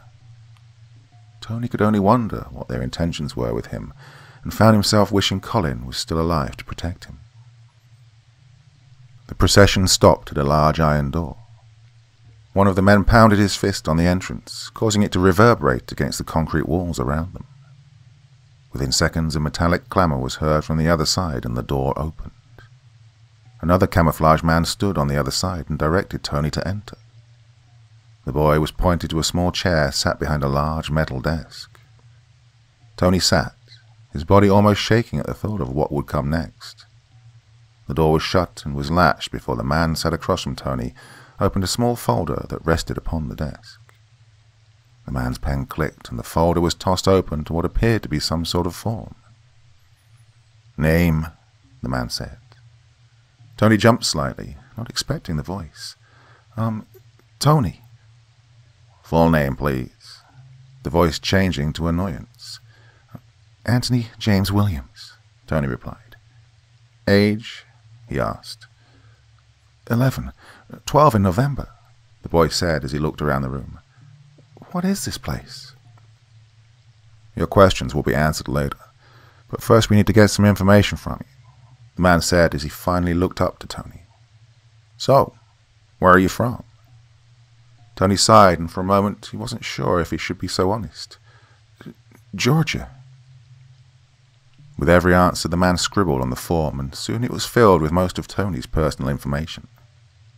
The boy sat nervously, tapping his foot on the floor below him, the steady buzz of the fluorescent lights above him the only sound other than the questions. He found himself thinking of Colin again, wondering what his friend would have been doing in this situation. The boy imagined Colin fighting back against the guards at the border and finding a way to take them all down. He'd built his recently departed friend into something superhuman, and the thought made him smile. The sound of the folder clapping closed broke him from his daydream. "Okay, that's enough of the boring stuff. It's time to get to the reason you're here," the man said with a smile playing on his lips. "This is Forward-Based Charlie, and I'm Bandit." Tony's eyebrows contorted at the name. "Bandit?" "Yep. When you start here, you get to change your name if you want. Most people have names like that around here. When we get you set up, you can choose one too. But I think long and hard about it, because once you pick one, well, that's your name from here on out." Bandit's pen tapped on the folder as he spoke. "So, what is all this?" Tony's hands waved around him at the room. "Well, when the world went to shit, a lot of people didn't know what to do. Government went out the window, and most of the army regulars weren't sure what to do without proper guidance. Some of them even lost their shit," Bandit said with a slight laugh in his tone. "So we kind of left a hole that had to be filled. And that's where we came in." "And who are you exactly?" Tony quizzed. "Well, our higher-ups are former military from various places. They came together to try and protect who was left, and they've been recruiting every able-bodied person since. And that's how I started. I mean, I was a snot-nosed kid from Oregon before I came here. Never used a gun in my life." Bandit laughed. "But who are you?" Tony's voice became annoyed at having to repeat himself. "Oh, sorry." Bandit paused. "Man, I have a tendency to ramble. I mean, they say I have a big mouth. I guess that's why they have me doing these little interviews for newbies." Tony simply shook his head before Bandit realized he still hadn't given the boy an answer. Okay. We call ourselves the Apex Predators." "That sounds really lame," Tony scoffed. Bandit shook his head. "Listen, I didn't make up the name. Some old fart did. Something about how there are two kinds of people in this world, the predator and the prey. You know, wolf and sheep shit. Well, they wanted to make sure we were the top of the top, you know." Tony's eyes rolled a bit in his head. "Most of the guys I've seen so far don't look much older than me. And you're what, 15? The look on Bandit's face showed how insulted he seemed to be. 16, actually. Bandit finally escorted Tony from the tiny room and further down the hallway. They came to a large bay window with a desk just behind it. A young Hispanic girl sat at the desk with aisles of shelving behind her. Bandit passed the folder through a slot to the left of the window, and the girl retrieved it. As she skimmed Tony's form, she exchanged small talk with Bandit. Tony stood quietly, listening to the exchange, and learned that the girl's name was Packrat. It seemed fitting, since she seemed to be the guardian of all the supplies for the base. Tony's eyes scanned the shelves and saw stacks of clothing, food rations, weapons, ammunition, and various personal hygiene items. The girl finally turned her attention to Tony and began asking for his shirt, pants, and shoe sizes. Just as Bandit had taken his notes, so did Packrat. Every answer was scribbled into Tony's file, and once she was done, her little body disappeared among the stacks. When she returned, a pile of clothing was dropped into the slot by the window. Bandit pointed to it, and Tony only assumed he was to gather the things. The boy opened the metal slot and removed 3 tan t-shirts, 3 digital camouflage button-down shirts, and matching pants. Once he closed the slot, Packrat dropped a pair of black combat boots into it and shoved it back through. Bandit opened the door, grabbed the boots, and plopped them on top of Tony's pile. Tony looked down into the boots and noticed they were filled with rolled-up balls that must have been his socks and underwear. "Okay, that's all you get for now," Bandit said. "That is, until we learn a little bit more about how capable you are." Tony was then escorted further into the compound, past a large set of double doors that approached a crosswalk within the hall. They took a left and approached another door. Through a small window at the top of it, Tony could tell that this was some sort of barracks. The other side held lines of bunk beds and young men scattered among them. Some lay on their racks reading, some played cards over their footlockers, some slept, and some of them were cleaning their rifles. The longer he looked, the more he realized that all of them seemed to be as young as he was. Bandit pulled open the door with one hand and waved Tony in with the other. "After you." The boy entered slowly, his stack of clothes almost covering his face. His eyes shifted from the faces before him, the faces that now turned to see him enter. It seemed like everything came to a stop to witness the newcomer, and this made Tony uncomfortable. His feet shuffled under him as Bandit entered just behind. The group sat in silence for a moment before Bandit introduced Tony to them and instructed the room to show the newbie around, before turning on his heels and exiting the room. No one moved at first, especially Tony. The world he'd come to know recently had taught him to be cautious, and at the moment he felt like he was standing in front of a T-Rex, trying to be as still as possible so he wasn't attacked. Tony wanted to be invisible. He wanted to crawl into a hole away from the constant stare of every boy in the room. And that's when a hand clapped down on his shoulder, causing him to jump and turn toward it. A dark-haired Caucasian boy laughed for a moment, before removing his hand. "Sorry about that," he spoke through a slight laugh. "I forgot how jumpy I was when I first got here." Yeah." Tony faked a laugh. The dark-haired boy shoved an open hand forward. "Name's Duke." "Hey." Tony reached out and shook the inviting hand. "Duke, huh?" Duke gave a weak smile, rubbing at his close-shaved hair. "Yeah, I didn't pick it. Some of the guys did. Yeah, they said it's 'cause I look like one of them Duke boys. You know, from that old show." Tony shook his head. "Never seen it." Guess you won't get the reference then. Anyway, let me show you around," Duke said as he started down the path between the rows of beds. As Duke passed by groups of people, he named them off. There was Skinny, who was, of course, a very skinny Middle Eastern boy. Then there was Tex, who wasn't from Texas but somehow got roped with the name. He made a Hot Rod, Flex, Rabbit, Joker, Fox, Bug, Wolf, and a Mac, which was short for Mack Truck because of his size. All of these names had corresponding meanings and applied to the personality that held them. Tony began to understand the reason for the name-choosing tradition. They all seemed visibly happy to be someone different from who they'd once been. It was like starting over and prying themselves up from whatever hell they'd come from. That was when Tony began thinking of what he wanted his new name to be. That thought rushed through him as the tour continued, and he missed the next group of names. He didn't snap out of it until they finally approached the bathroom. "Now, this room has your showers and shitters," Duke said. "We have 2 bathroom rules. 1, if it's yellow, you let it mellow. If it's brown, flush it down. We have to conserve water."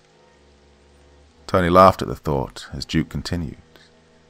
2, we get showers on Monday and Thursday. That's it. Again, to conserve water. "I'm used to going without showers, so that's no big deal," Tony replied. "Yeah, we all were, too, when we got here." Duke scratched his head again and looked down. "So, how long were you out there anyway?" Tony's eyes trailed off, thinking of the last year of his life and Colin. "I was alone for the first month or so after the fall, But I've had company over the last year. He just, didn't make it here." Duke shook his head as he looked up. "Oh, I'm sorry." "It's okay. We almost made it. Some asshole tried to jack us just outside the border and my friend stopped him, but he got shot in the process." Tony kicked at the concrete as he spoke. "Man, that really sucks," Duke replied. "But you made it here, and we all take care of each other." Tony felt Duke's hand slap him on the back, and something about it made him feel better. He even gave a little laugh at the thought of feeling safe again. He wondered if he ever would be after losing Colin, but the people here didn't seem too bad. Duke showed him to an empty bed that he could use. Tony placed his clothing in the footlocker at the end of it and unrolled the folded sheets and pillowcase. He prepped his bed just before Bandit returned to the door. He called out to the room. "Lights out. We got an early day tomorrow, ladies." And the flickering fluorescent lights above them went dark. The room was woken by a blaring trumpet. A very large man stood at the doorway while a young man blared the instrument. As the horn fell silent, the man instructed them to get on their gear and meet in the training area. Tony rushed to pull on his clothing as some of the other boys disappeared out the doors. He didn't want to be left behind because he had no idea where the training area was. While he struggled to tie his boots, Duke stepped over to him and helped him finish. Duke stayed until Tony was finished and told him that he wouldn't let him get lost on his first day. Tony thanked him, and something about the way Duke cared reminded him of Colin, which made him sad. He tried to hide the feeling and forced a smile as they exited the barracks. When they exited the doorway at the rear of the hall, Tony was greeted by a large clearing that was surrounded by a concrete wall on all sides. His eyes scanned the enclosure in the dim daybreak, guessing that the wall had to be at least 20 feet high. The area was as large as a football field and was littered with ropes, ladders, ramps, tires, and metal bars. Tony knew what this was. It was an obstacle course. The boys lined up in rows of 6, and Tony fell in line next to Duke. His new friend pointed to the man that had woken them all up, as if to tell him to pay attention. "For those of you who don't already know me, I'm Sergeant Buzzkill." The man's voice sounded like thunder. "But you'll call me Sir, understood?" The group screamed in unison, "Yes, sir!" Tony jumped at the sound as the sergeant spoke again. "I'm sorry. I thought I asked you a question."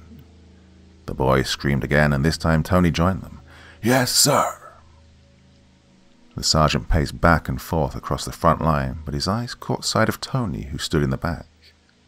The man's broad shoulders pushed past the boys between them and came to stand over Tony.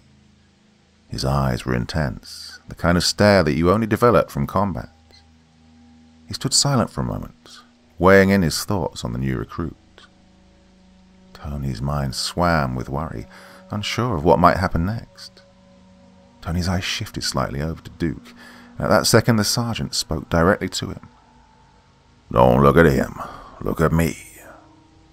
Buzzkill's voice boomed again, and Tony could feel his spit splash his face. Tony stiffened, his eyes wide. "Yes, sir." "What's your name, kid?" the man barked. Tony stammered. "Spit it out, punk," the sergeant yelled. "Tony." The boy forced it out. The sergeant huffed, a smile curling on his lips. "No, what's your real name, boy?" Tony hadn't decided on a name yet, so he scrambled for an answer. He was quiet for several moments, running through the options he'd been contemplating. His eyes shifted slightly, and he noticed the people in front of him were watching intently for his answer. The sergeant seemed to lean in closer, his smile widening at the idea of causing Tony distress. Suddenly, the boy did not want to be here. He wanted to be back in the cabin with Colin. He wanted to go back and start over. Fear crept up in him, a fear he thought he'd escaped. All of this swarmed his mind as the sergeant waited for an answer. "Well?" the man bellowed. Tony's mouth opened without thinking. "Stone!" The sergeant leaned back and let out a hearty laugh. "Stone, more like pebble." All the boys joined in the laughter, all of them except Duke, but they were silenced quickly by a raised hand from the sergeant before he spoke again. Very well, Stone. The sergeant turned on one heel and returned to the front of the group. Tony felt Duke's elbow nudge him, and when he turned towards his friend, there was a grin spread across his face. Tony had chosen a name which he could not change. From that moment forward, he would be known as Stone by everyone within the base. The day started with calisthenics as a warm-up. Then they hit the course, and though Tony had been worried about the task, he seemed to have no trouble with the challenge. His year with Colin in the emptiness had not only taught him a lot, but it had prepared his body for the future. That thought pushed him harder. Tony wanted to live up to Colin's memory. As Tony crossed the finish line before anyone else, one thing echoed within his mind, and that was his promise to survive. Through his gasps for breath, he was still able to smile, and he imagined Colin smiling back. What are you smiling for, Stone? The sergeant yelled. Tony was broken from his dream again. I'm alive, sir. For now, Buzzkill responded, a sense of seriousness in his voice. Tony's smile faded as the rest of the boys joined him at the end of the obstacle course. They all struggled to breathe, some hunched over and holding their knees. They all poured sweat and begged for rest. Tony could only imagine how tired everyone else was, but his muscles burned from the strain. Duke patted him on the back and congratulated him on finishing first. Tony feigned a smile again, unable to shake the sergeant's words. He knew how dangerous the world was, but the illusion of this place had allowed him to forget it for a short time. The boy knew he would have to leave these walls eventually, and he was sure that was what his instructor meant. Chapter 7. On the Rise. The young men spent the winter training, Tony finding himself outshining most of his squad mates. While most of them had come from backgrounds with survival knowledge, Tony had lived it during his year with Colin. His sergeant soon requested that Tony become their training squad leader and would be tasked with carrying out their daily routine. When the announcement was made, Tony could feel the daggers dig into him from some of the older boys within the group. He knew his promotion would stir bad feelings, but there was little he could do about it. Tony had made a promise, and he would do whatever it took to survive. After one particularly grueling day of traversing the course through harsh winter conditions, the boys took to their bunks groaning in pain. When Tony's head hit the pillow, his exhaustion brought him to slumber far quicker than it ever had. The grumbles and complaints around him had become common, but it faded as visions of the warm waters of a lake filtered into his mind. He saw Colin standing on a bank as Tony swam, the summer sun warming their bodies. A smile crept across Tony's lips during his sleep until the sun was eclipsed by darkness. He began to gasp, unable to breathe, and slipped under the water. Tony woke to his blanket being forced down on both sides by multiple boys. He quickly struggled to free himself, but their combined strength was too much to protest. Tony screamed into the sock that had been shoved into his mouth, begging for help. Soon a slurry of fists buried into his abdomen. He was struck repeatedly for several minutes within the dark room of their barracks. Each of them had blacked out their faces to avoid identification, but it didn't matter. Tony knew who was attacking him and why. The commotion stirred Duke from his bed. He scrambled from his bunk and across another. When he reached the group, his body dove shoulder first into one of the boys holding down Tony. Another released his hold on the blanket to face Duke, slinging a fist in that direction. Duke quickly evaded, grasping hold of the arm as it passed and tossed the boy to the side. As Duke tried to right himself from the maneuver, another punch landed firm in his jaw, sending him to the floor. This had left one side of Tony's bed partially free, giving the squad leader the ability to free himself with squirms and kicks until his body slid from his bunk. Duke struggled to his feet, the other boys rounding the bed. Tony dropped his heel into one of their knees, which caused it to buckle. Soon Duke and Tony were back to back, surrounded by the remaining boys. They both bore their fists and prepared to fight as the ones on the floor regained their stance. Tony landed a right hook in one of the boy's ribs, while Duke's knee buried in one's gut. Their attack left him open, and soon felt knuckles bury in their face. They stumbled, but came to rest against each other's back for support. The two advanced again, ready to strike, but just before they could land a hit, the fluorescent lights flickered to life above them, and the sergeant's voice echoed through the hall. "What in the hell is going on in here?" Buzzkill's voice boomed. All of the boys stood like statues, Tony and Duke turning to face their instructor. "Squad Leader Stone." The sergeant's eyes cutting to Tony. The group looked at Tony, his face bruised from the altercation. It was easy to see what had transpired, and all of them knew the consequences of their actions. Several boys shuffled their feet behind Tony, preparing nervously for their punishment. Tony had no reason to defend them, but he also knew that if they were punished for fighting, then so would he and Duke. It only took him a few seconds to make his decision. He stood to attention, steadying himself, and cleared his throat. "Everything's fine, sir. Just a sparring session," Tony lied. "Well, it's over now. It's lights out. Clean yourself up and get to bed," Buzzkill barked.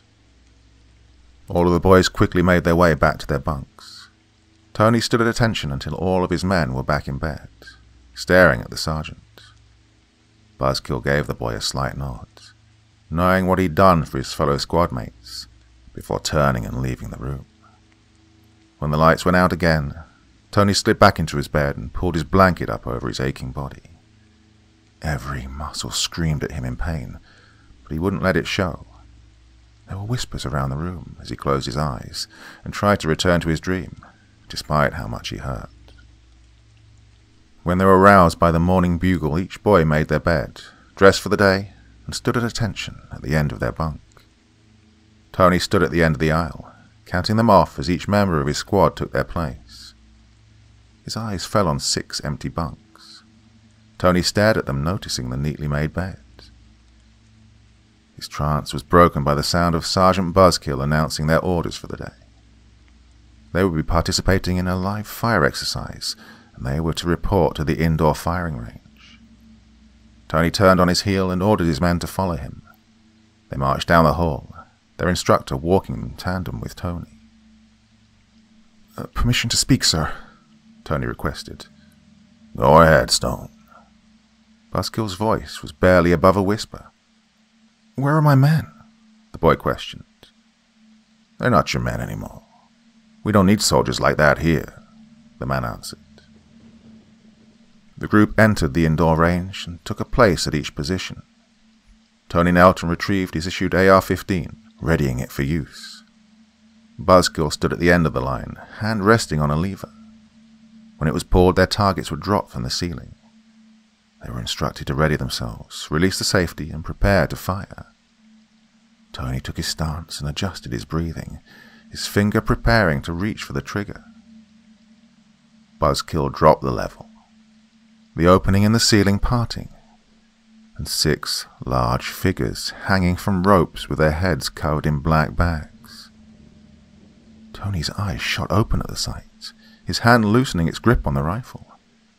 None of the boys fired a shot, but stared at the targets in front of them with nooses around their necks. "Fire!" Buzzkill yelled. "Sir?" Tony questioned. "I said, fire," he repeated. "No. Stand down," Tony replied, looking back to his men. "Excuse me, Stone. What did you just say?" Buzzkill's eyes grew wide and the vessels in his face grew close to bursting. Tony had been used to firing at training dummies and sandbags, but this was wrong. Each boy clicked the safety on their rifle and held it at an angle while coming to attention. Tony did the same, his face showing the seriousness of his choice. The boys hanging from the ceiling were already dead. Tony knew this and saw no sense in defiling their corpses, and these boys did not deserve this. The squad leader stared at the instructor, his eyes curled in anger. "Stone, you do understand that if your men don't fire on those targets, then it'll be you that pays the price," the sergeant quizzed. Yes, sir. Tony's voice echoed through the firing range. Very well. The rest of you return to your barracks. Stone, you come with me. Buzzkill disarmed the boy as the rest of the squad exited the room, his heavy hand coming to rest on Tony's shoulder. Follow me, boy. Tony took one last look back as Duke exited, a sense of worry playing on his friend's face. Tony simply nodded, telling Duke that everything would be all right, even though he didn't believe it himself. He simply turned and was escorted out of the other exit and down the hallway. They came to a stop at a door with 2 armed guards. Buzzkill handed the AR-15 to one of the men before the other opened the door. Tony was guided inside by the rough hand of his instructor. He was placed at a small desk, one like you might see in a classroom. The instructor took a seat across the room in one of the many chairs that lined the wall. The door opened again. Several uniformed men entered in single file. They each took a seat across the room, and as Tony watched, the sergeant rose and held a salute until each one was seated. Their uniforms were more intricate than the one Tony had been given, and each were adorned with a patch that signified they were actual Apex Predator forces. When the sergeant's hand dropped from his greeting, he called for his folder. One of the guards entered holding a file that looked strikingly like the one filled with Tony's information. The folder was then handed to the man at the front of the line, and he flicked it open to begin scanning the documents. So, this is the one you've been bragging about, Sergeant? The man spoke behind shadows. Yes, sir. I think he has what it takes, Buzzkill responded. The man passed the folder down as he finished reading. You think? Or you know? I know, sir. Buzzkill quickly corrected himself. The man stood slowly, approaching the light. When the dim glow illuminated the man's face, Tony could finally place it with the voice. He had a terribly scarred appearance, and one of his eyes seemed glassy and whiter than should be natural. Tony could only assume this man had no vision within that eye. The close-cropped hair and build suggested this person had seen true combat in his life, and Tony could only wonder what they wanted with him. My name is General Foreman. The sound was deep and almost rang in Tony's ears. Who are you kids? The boy almost slipped. Stone, sir. The group laughed. Stone? You look like a pebble to me. Tony tried to keep from rolling his eyes as the general spoke. So, you want to be a predator, huh? Tony was confused. He'd never expressed any interest in combat. I just want to survive, sir. I made a promise to survive. A promise, huh? To who? The general smirked. Tony thought back to Colin. A friend, and I intend to keep it no matter what. Foreman turned back to the rest of the men, who seemed to be officers as well. They spoke in hushed tones for several minutes, deliberating over some decision that still confused the boy. Each one slowly nodded as if placing their vote, while Tony sat unsure of what he should be doing next. His sergeant looked back and nodded as if to assure him that everything was fine, but this man had just asked him to shoot the dead body of a helpless boy. He wasn't sure if he could trust any of them at this point. Tony tried to think of what Colin would do, but before he could find an answer, the general was standing over him again. Okay, Private Stone. We're going to see if you have what it takes. Foreman smiled. The officers exited the room, just as they'd entered, and Tony was left with the sergeant again. The folder was placed on the desk in front of the boy, as he was given a detailed description of what would happen next. Tony would be taken, along with any other recruit that had been accepted, to the next phase of training. Any of those that did not make the cut would be given other duties to attend to. That was when Tony questioned the sergeant regarding the 6 boys that had been murdered. The sergeant laughed. Well, they aren't dead, kid. Just relocated. Those bodies were of enemies. They died in combat. What? The boy struggled to understand. It was a test. See if you'd shoot or act on your better instincts, Buzzkill smirked. And you passed. Chapter 8. Becoming Stone. Tony almost sighed in relief, completely surprised by this revelation. He was sure he'd wandered into a camp of psychopaths that had murder on their mind. The boy was escorted back to the equipment room, where Pack Rat was instructed to return all of Tony's personal belongings they'd confiscated on his arrival. She returned soon after with the olive-green pack that he'd taken from Colin. A tear almost formed in the corner of his eye at the sight, but he pushed it back with his hand. He took the bag and was escorted to an area of the compound he'd never been to, another barracks full of young men. The young man scanned the room. He only noticed 2 familiar faces, and could only assume the rest had been reassigned. His heart sunk a little when he didn't see Duke, but he hoped it was for the best. Tony wasn't even sure he wanted to be a member of this group, but it didn't seem he had much choice. He could only hope he'd be safer with soldiers around him. An older boy, who seemed to be at least 17, approached him. The boy had dark, scraggly hair that hung about his ears and down to his shoulders. Some of his locks were tied back behind his head, enough to keep it out of his face. His skin was dark and heavily tanned by the sun. "The name's Apache." His hand stuck out quickly for a shake. "Stone," Tony replied. "Welcome to B Company, Stone. Let me show you your bunk," Apache said before guiding Tony to his bed. "Get settled. Shower's in 30 minutes and we have a hike after that." Tony sat on his bed, removing his belongings from the bag and placing them in his footlocker. The trunk already had a week's worth of uniforms and toiletries inside. The clothing was all the right size, and his name, Stone, was labelled on the end of the bed. His place had been reserved within the few minutes it took to arrive. This place was rather efficient, Tony thought.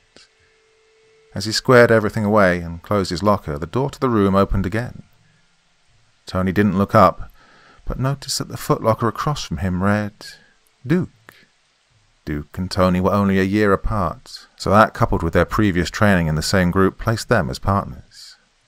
Each partnership was responsible for each other during training and missions. What missions they would be partaking in, Tony was unsure, but he was glad to have Duke watching his back. It was the first time he felt he could truly trust someone since losing Colin. The next year would be spent training much as any other soldier. The only difference was they had to prepare for the world they now lived in and learn how to combat it. Once their superiors were sure they could handle themselves in the field, a training exercise was implemented to test it. The pairs were sent outside the walls with a specific task in mind. Tony and Duke set off in the night, shivering in the cold. They had minimal gear and each carried a rifle. They watched as the other group split off and went in different directions. Once the 2 of them were alone on the snowy path, Duke began to make idle conversation. Tony answered as best he could, his mind thinking back to the last time he was outside of the base. His eyes constantly scanned the area around them. All he could think of was being attacked, his mind returning to the day Colin died. "You okay?" Duke asked. "Yeah, just not sure if I'm ready for this," Tony replied. "Well, that's what we're all here to find out," Duke said as he nudged his partner. Maybe we're being fed to the wolves," Tony said with a sigh. The pair stopped and knelt down near their destination. They laid unmoving under snow-covered brush, their eyes trained on a large moving truck in the distance. 3 men stood outside an old barn, smoking and chatting with one another. Their mission was to retrieve that truck by any means necessary. Duke tapped Tony on the shoulder, then pointed toward the tree line on the western side. Tony simply nodded as they crept from the hiding place toward the trees. The 2 boys kept low and moved from tree to tree, their camouflage in the darkness hiding their movements until they were close. They paused at the edge of the trees, watching the men until they returned inside. Duke made a break for the driver's door, and Tony headed for the opposite side. The 2 eased the doors open and gently pressed them closed. Duke's hands ran across the dash behind the steering wheel, feeling the hard metal of the keys still in the ignition. He gave one more look to Tony, as if questioning if he was ready. Tony nodded again as the truck roared to life. The truck had only moved a few feet when the barn door opened and the men came running out, firing their rifles at the sides of the truck. The 2 boys ducked slightly to avoid a ricocheting bullet, and Duke's foot pressed the pedal to the floor. They were out of sight within minutes, and laughing to each other of their success. 2 miles down the road, Duke pulled the truck into a small clearing in the woods. They'd need to check the contents of the truck before returning home.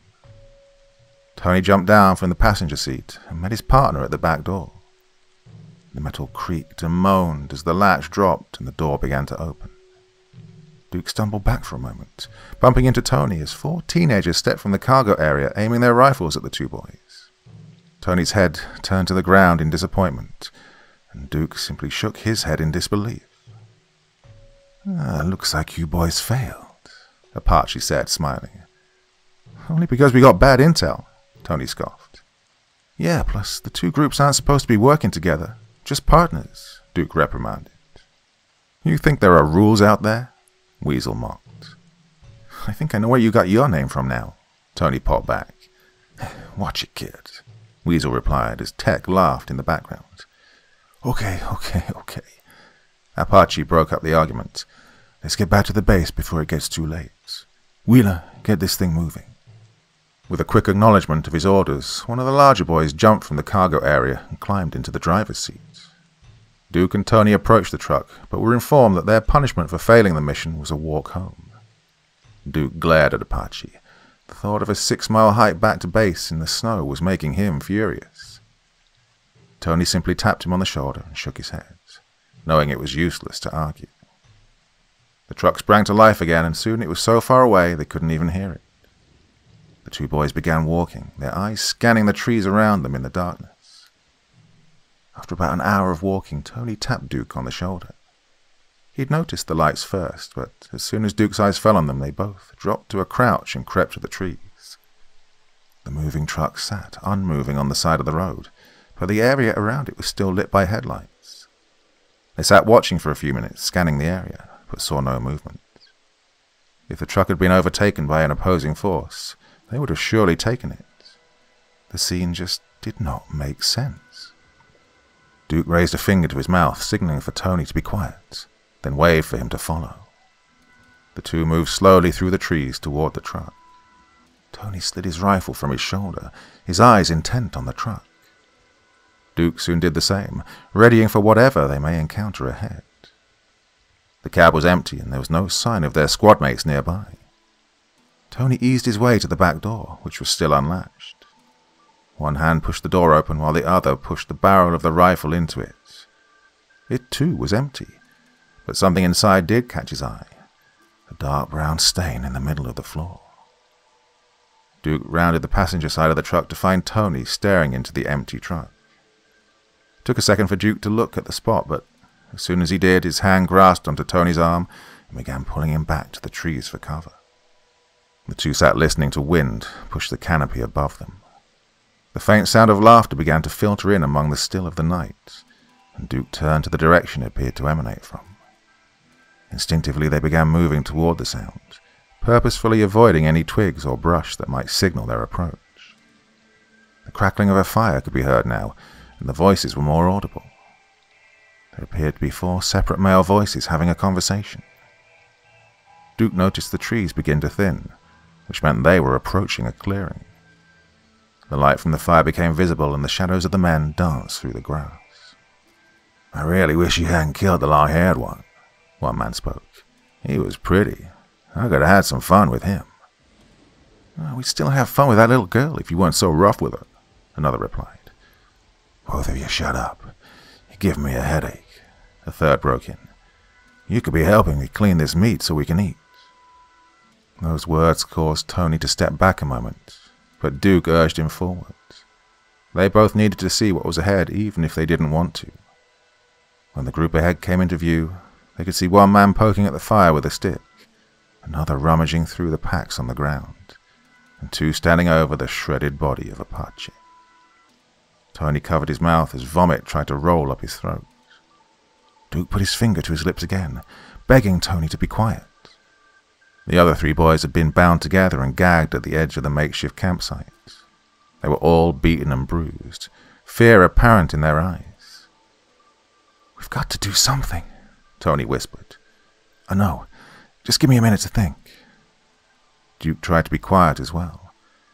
"There's too many of them for us to take, so we're going to have to try and split them up." "Let me go around, get their attention," Tony suggested. You go get our friends. No, if they catch you, then I'm alone. Duke shook his head as he spoke. I'm going to try and pull the one by the bag out. Get your knife ready. Duke crept through the trees, Tony following behind.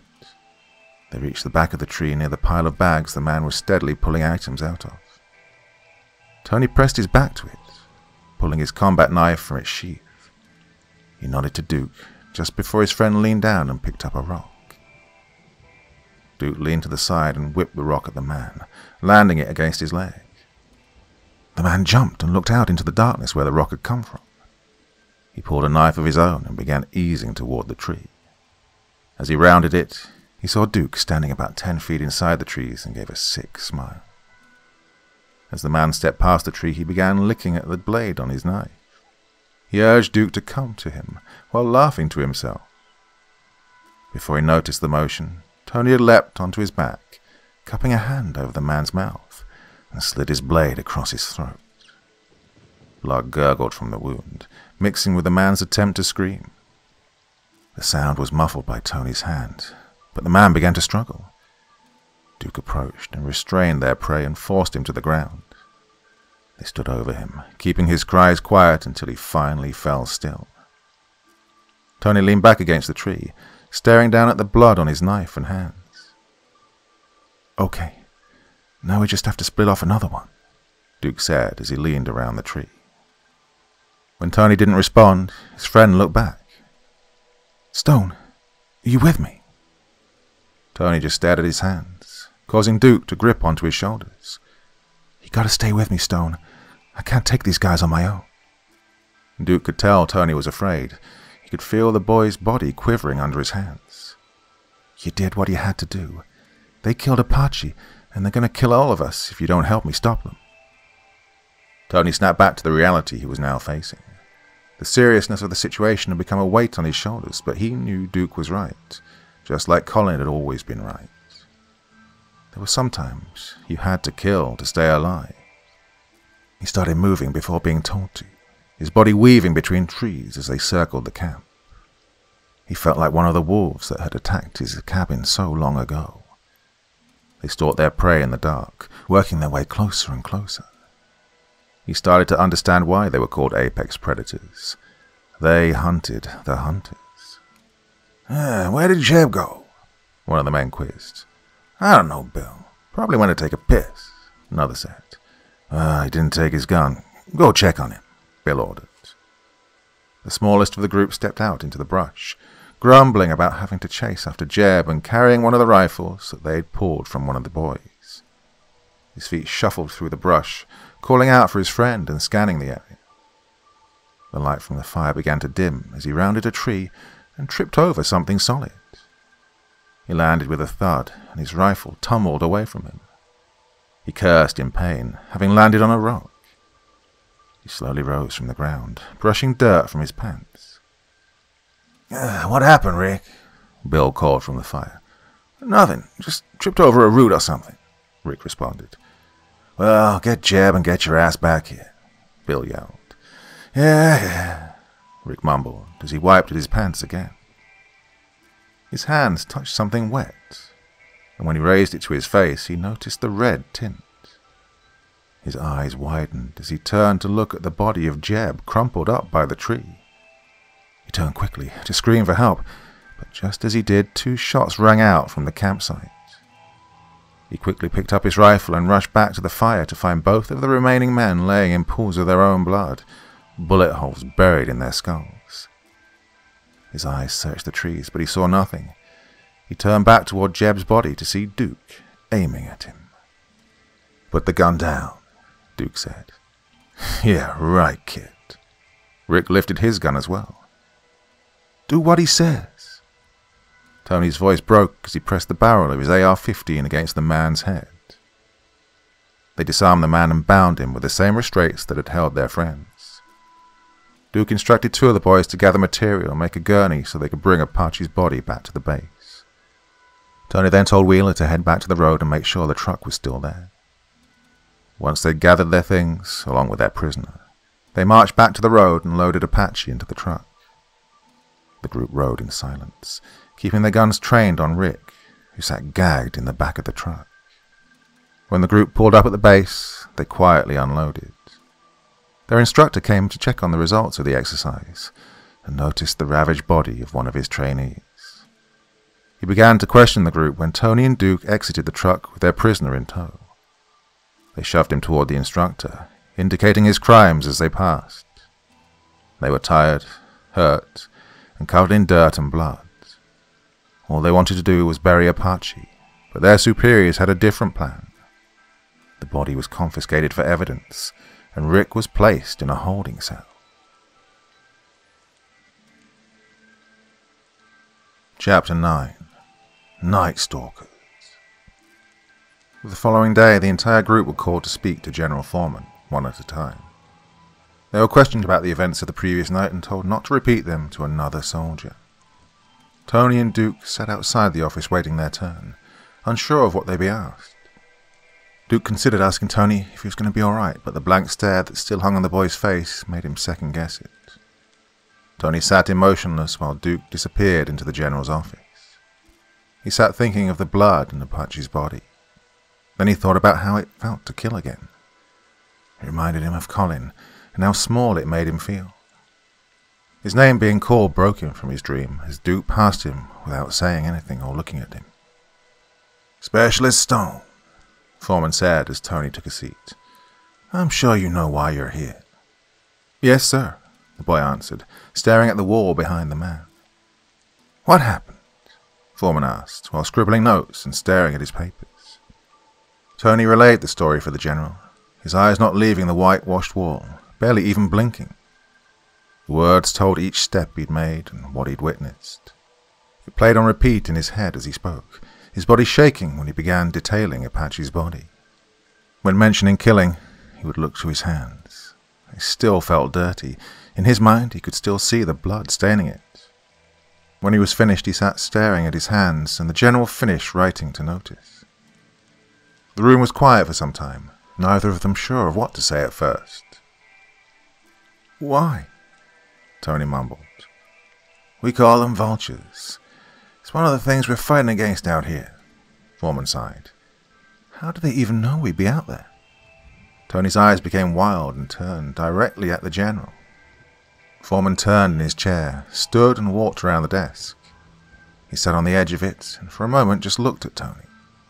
He shook his head for a moment, trying to decide what to say. There were a lot of things in this world that had changed, but he was still having trouble understanding it himself. When he was sure of the right words and how to say them, he gave another sigh and slid the folder across the desk. Tony looked down to see images of two men in Apex Predator uniforms, one of which looked familiar. He looked closer, and his eyes grew wide, remembering the man who was carving into Apache. "We found that some of those vultures have found their way into our ranks," Foreman said with a frown. "You mean—" Tony shook his head. "No, not in here too." "Not anymore. You took care of that." Foreman rested his hand on the boy's shoulder. Tony pulled away. "How do you know there isn't more?" The general stood and went back to his seat, pulled the folder back to him and said, "That's why I asked you here, Stone." It took the next year for their small unit to uncover the wolves amongst them, but with the general's help they did. There had been 6 charged with molestation, 4 for rape, and 3 more groups killing their younger counterparts. They only found 1 more instance of cannibalism, but it was enough. With each mission, Tony became harder. He was becoming the wolf that stalked in the night, and his pack grew strong. At the end of that year, each member of their group was promoted to corporal, and B Company had been nicknamed the Night Stalkers. Where their individual strength was lacking, they made up for it with teamwork. No one dared cross them in packs, and it was not long before they received their first mission outside their usual scouting grounds. They would be sent south, back across the border. Tony would be going back to Pembina, North Dakota, for the first time in over 2 years, and he immediately thought of a tiny inscription over a shallow grave. Like usual, the group set out at night. Buzzkill had been requested to drive them by jeep to the border, where they set out on foot. They moved quietly through the overgrown field, the brush higher than their crouched bodies. The moon overhead guided their movements as they approached a small farmhouse on the outskirts of Pembina. Tony recognized the place. He'd passed it not long before being taken by the predators. His eyes scanned the field, especially further south. There stood the decrepit tree, a monument to his past. He tapped Duke on the shoulder and pointed to it, signaling to head that way. The group came to rest under the tree, several of the boys taking an opportunity to check their gear, grab a gulp of water, or check their map. Duke hovered over one of them, staring down at the map and asking questions of the designated target.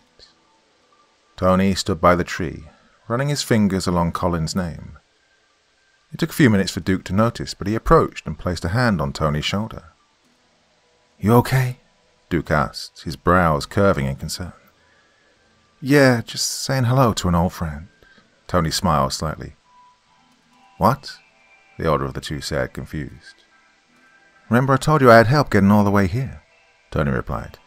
"Well, yeah, that's about all you ever really told me." "Well, this is where he died." Tony waved his hands around to the clearing. "So, this is where I buried him." "Oh." Duke shuffled his feet and looked down before coming closer, noticing the name in the tree. "Colin." "Yeah, he was like a brother to me. I wouldn't have made it here if it weren't for him," Tony sighed, a tear forming at the edge of his eye. "Funny." Duke laughed slightly. "Why's that?" Tony turned to look at him. "I had a brother named Colin," Duke said while smiling, his eyes trailing off in a memory. Tony found himself staring at Duke, shocked by what he'd heard. What were the odds? He stared harder, and soon Duke noticed. Duke squinted again, asking if his friend was okay. Tony simply knelt down and removed his pack. A small compartment on the side was opened, and Tony revealed a tattered old Bible. Between the pages he found what he was looking for, a yellowed and worn picture of a family. There was a mother, father, and two very young boys. He tucked the Bible under his arm and stepped to Duke, handing him the picture. Duke's eyes narrowed as he attempted to see the image in the dark, but soon he realized what he was looking at. His thumb trailed over the young image of his mother and the smiling face of his father. He laughed slightly at seeing his chubby cheeks as a tiny boy, and when he saw Colin, the tears began to roll down his cheeks. Tony brushed a tear away as well, seeing this, and stepped back to the tree. He knelt there over Colin's grave, holding the Bible and looking at Duke. "How?" Duke said. "I have no idea. He thought you were dead," Tony said in a quiet tone of remembrance. "So, he's buried here?" Duke asked. Tony nodded. "Right under your feet. He died protecting me, and I couldn't just leave him out here to be picked at by the animals. He wouldn't do that to me." Danny knelt by the makeshift grave, his hand touching the ground. Salty specks littered the dirt as they both sat quietly. The rest of the group had noticed the exchange but decided to stay out of it. Tony then leaned over, pushing the Bible toward Duke. He told him it had been Colin's, and he knew his brother would want him to have it.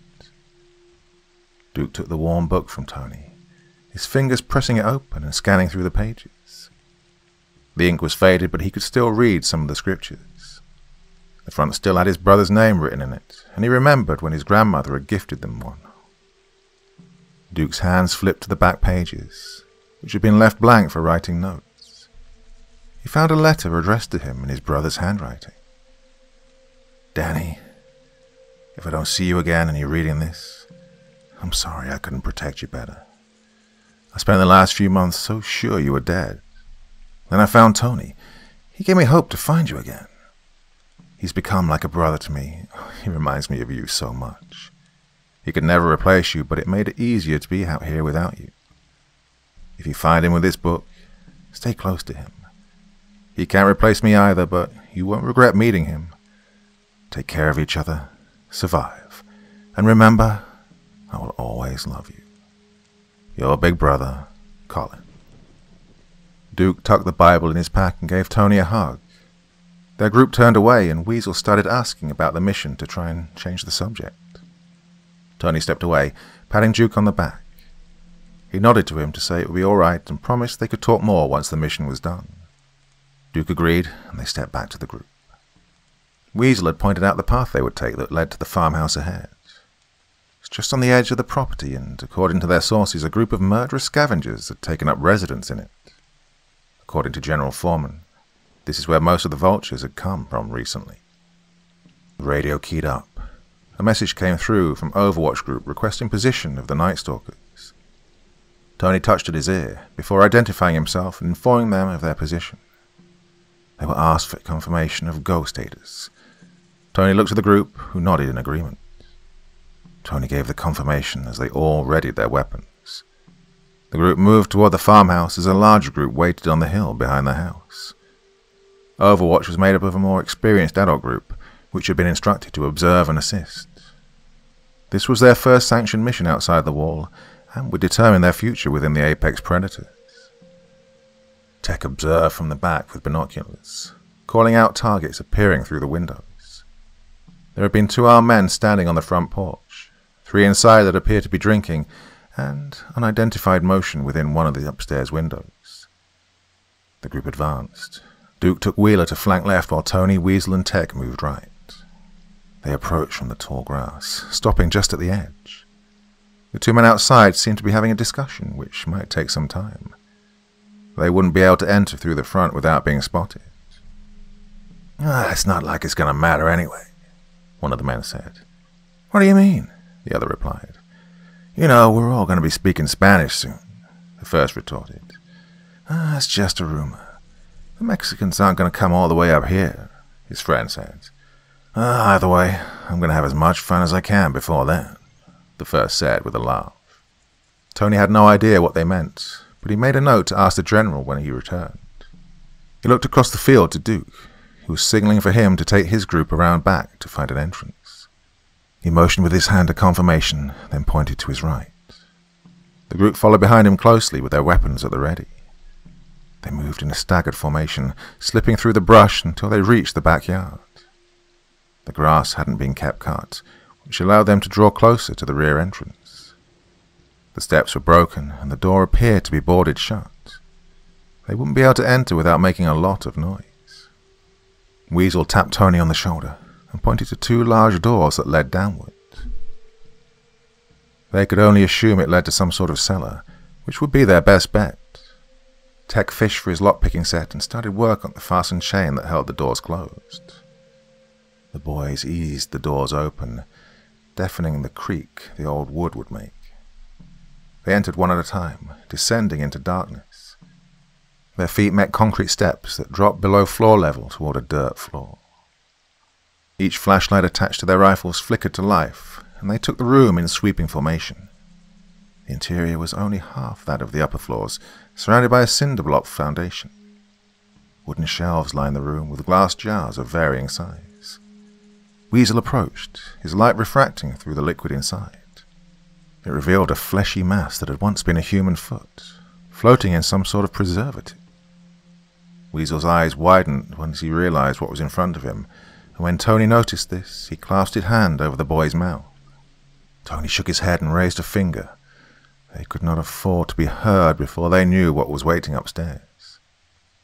Tony radioed the rest of the group to inform them that his group had made it inside. After receiving confirmation, the group continued to search the room for an entry into the home. Among the jars were various body parts, but what was most disturbing was the intact body of a fetus. Tony stared at this particular specimen for several minutes, unable to understand why anyone would do this. Tech's flashlight waved side to side to draw their attention to a ladder. The rungs ended at a hatch in the ceiling. Tony motioned for his squad mate to go up, then pointed to his eyes to give an order to look around. Tech slid his rifle over his shoulder and started to ascend. Once he reached the hatch, he gave it a slight push. To his surprise, it moved, so he reached into his pocket to reveal a small mirror. The hatch raised slightly, and with the mirror he circled the space. It appeared to exit into a pantry full of more jars, so he finished opening the hatch. Once Tech gave the all-clear, the other 2 joined him in the cramped pantry. Tony took the mirror and slid it under the edge of the pantry door. The other side held a kitchen with a large butcher block table in the centre. The wood was still stained from the last use, which caused Tony's dinner to try and exit his throat. He held it back and swallowed, gagging at the taste. He relayed what he saw to prepare his group for what they would see next as he reached for the handle. Tony allowed the door to part just enough to see out and notice the hallway that led to the living room. The door swung open slowly, Tony's rifle rising as he exited. Weasel followed just behind, scanning the area to the rear of Tony. Tech was last, pushing the door back behind him and crossing the kitchen. Various cutting tools had been scattered across the kitchen counter, and the sink was still specked with blood and viscera. Tech covered his mouth and nose to try and block out the odor, but it was too powerful. The kitchen was tiny and the back door was all that lay behind them. They had but one direction to go, and that was toward the living room. Each area was dimly lit with candles and oil lanterns, and the light danced along the walls. This only added to the sense of paranoia that grew in the young soldiers. They knew that at any corner they could be met with a fight. Tony held up his hand to signal the group to stop as he approached a doorway to his left. All of them could hear the men in the living room talking now, but they had to check each room as they passed. The leader's rifle made the corner of the door, with Weasel just behind. It had once been a bedroom, but now resembled a torture chamber. The bed had been fitted with chains that currently held the lifeless body of a young woman. Tony checked her pulse to verify what his mind already knew to be true. He pulled the sheet over her cold and naked body. It was the best he could do for her now. They exited back into the hall and switched to the opposite wall in order to approach the next doorway. The passage was shut, so again Tony used the mirror to judge what may be on the other side. When he stood, he could only look back and shake his head. His hand grasped the knob carefully, turning it as slowly as possible. The light from the hall spilled into a tiny closet where another woman sat bound and gagged within. The woman's eyes grew wide and began shaking at the sight of the boys. Tony could only imagine she thought they were here to hurt her. Tony whispered, "We're not here to hurt you. We're going to get you out of here, okay?" The woman nodded as if she understood, tears filling her eyes as Tony helped her to her feet. He ordered Weasel to escort her back to the cellar and away from the house. Weasel took the woman by the hand and headed back to the pantry door. Tony whispered into his radio for assistance. Duke responded, and once he was sure of the situation, he took Weasel's place in the group. They stood silent in the hall, the stairs leading upward to their left, and the doorway to the living room was right ahead. They couldn't risk alerting the men in the living room, but had no idea what lay in store above them. Tony pointed to the living room and moved forward, then pointed to Duke before gesturing toward his eyes and back up the stairs. Duke nodded and aimed his rifle to the staircase. He fell to the back of the group to watch their back. Tony's rifle passed into the living room first, with Tech's shoulder at his back. Once he could see the two men within, he noticed they were playing cards at a small folding table and drinking beer. Their angle made it easier for their entry without being noticed at first, but once both the boys were in the room, it was hard to hide. The men had their weapons near them, but Tony and Tech were locked on their position. "Get up slowly. Do not speak," Tony whispered. The two men rose slowly, their hands coming up over their heads. Tony gestured toward the front door and the men began moving toward it. Tony tilted his head to key the radio in an attempt to inform Wheeler that two men would be exited in a minute. As he did, the man in the rear dove for Tony's rifle, shoving it against the wall. The boy instinctively fired, but the bullet buried into the wood. He felt the man's fist punch him in the face as his body was shoved back into Tech. Tech could not shoot without harming Tony, and simply stumbled back. By this time, Duke had turned his attention to his friends and attempted to get a clear shot. Tony struggled with his adversary as the other man ran for the shotgun that rested by the table. Feet bound down the stairs, questioning the noise. Duke turned to shoot, but was tackled to the ground by the man who had come down.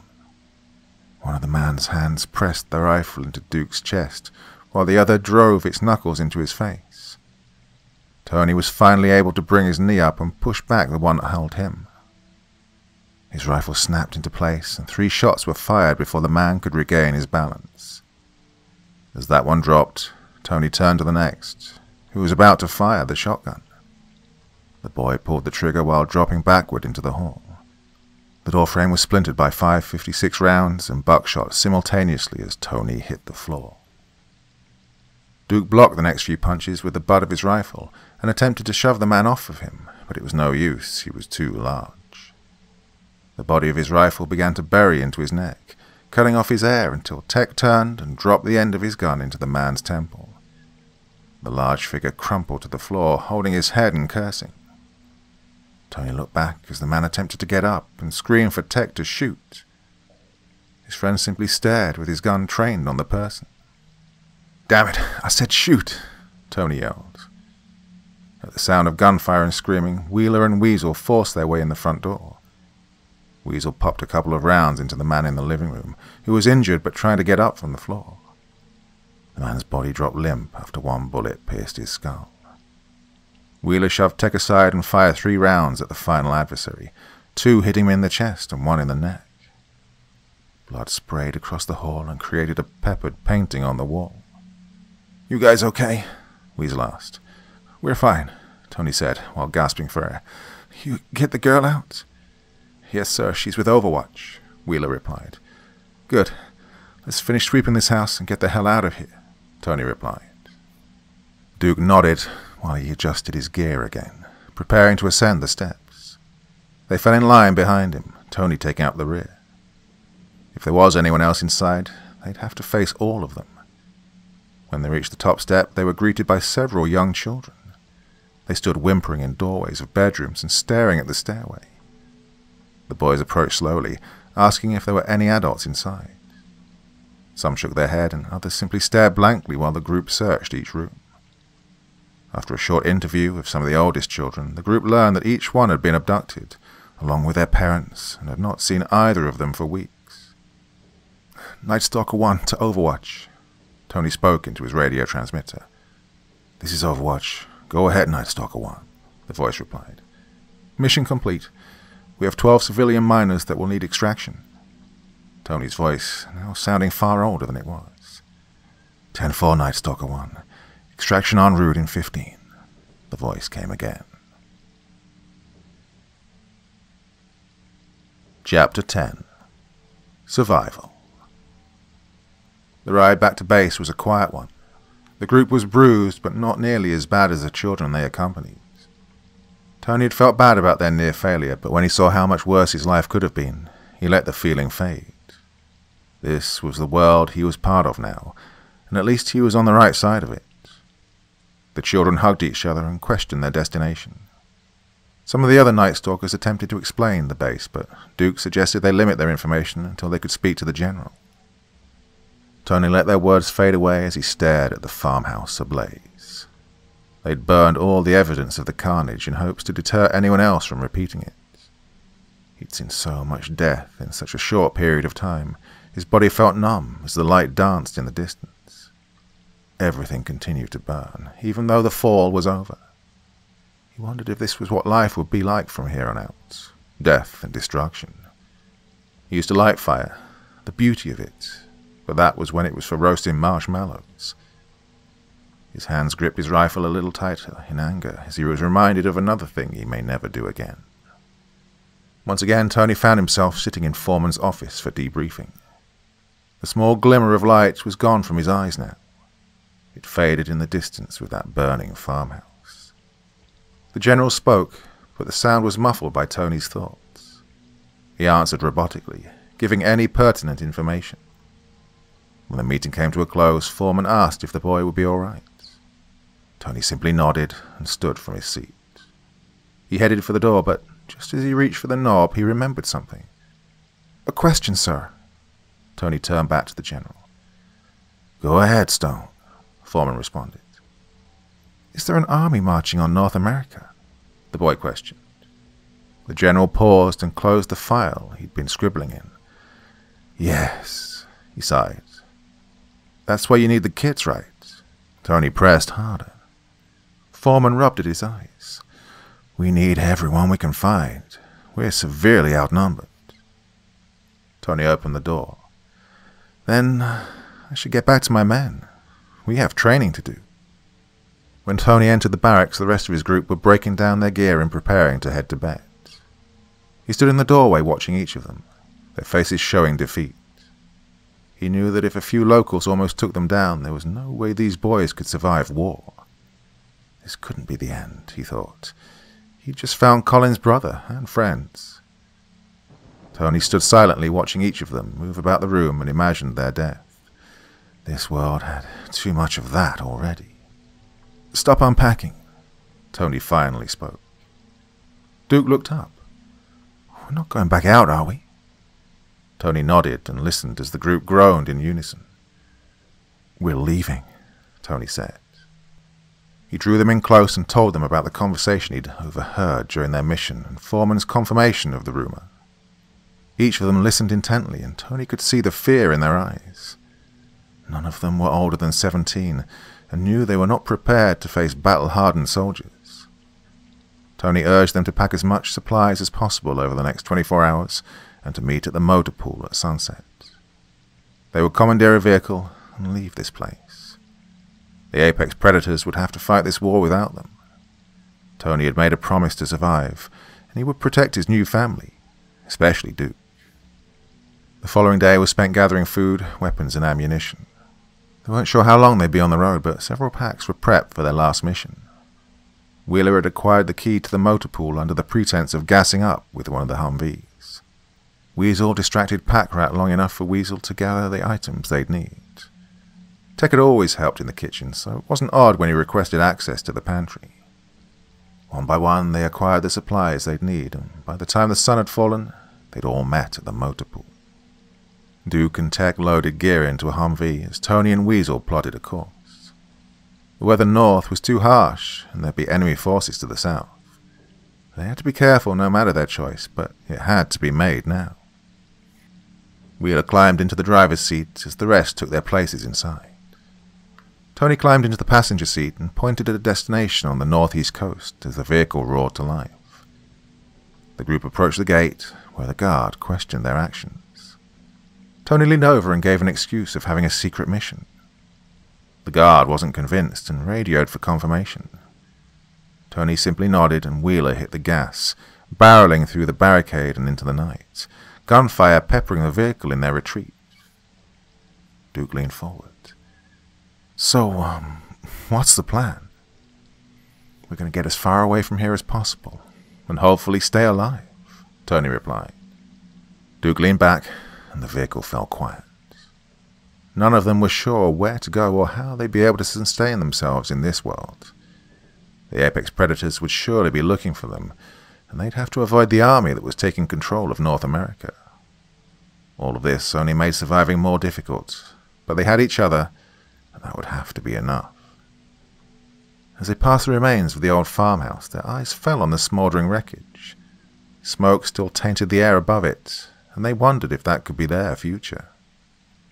Headlights of 3 vehicles topped a hill behind them, and they instantly knew it would be the predators.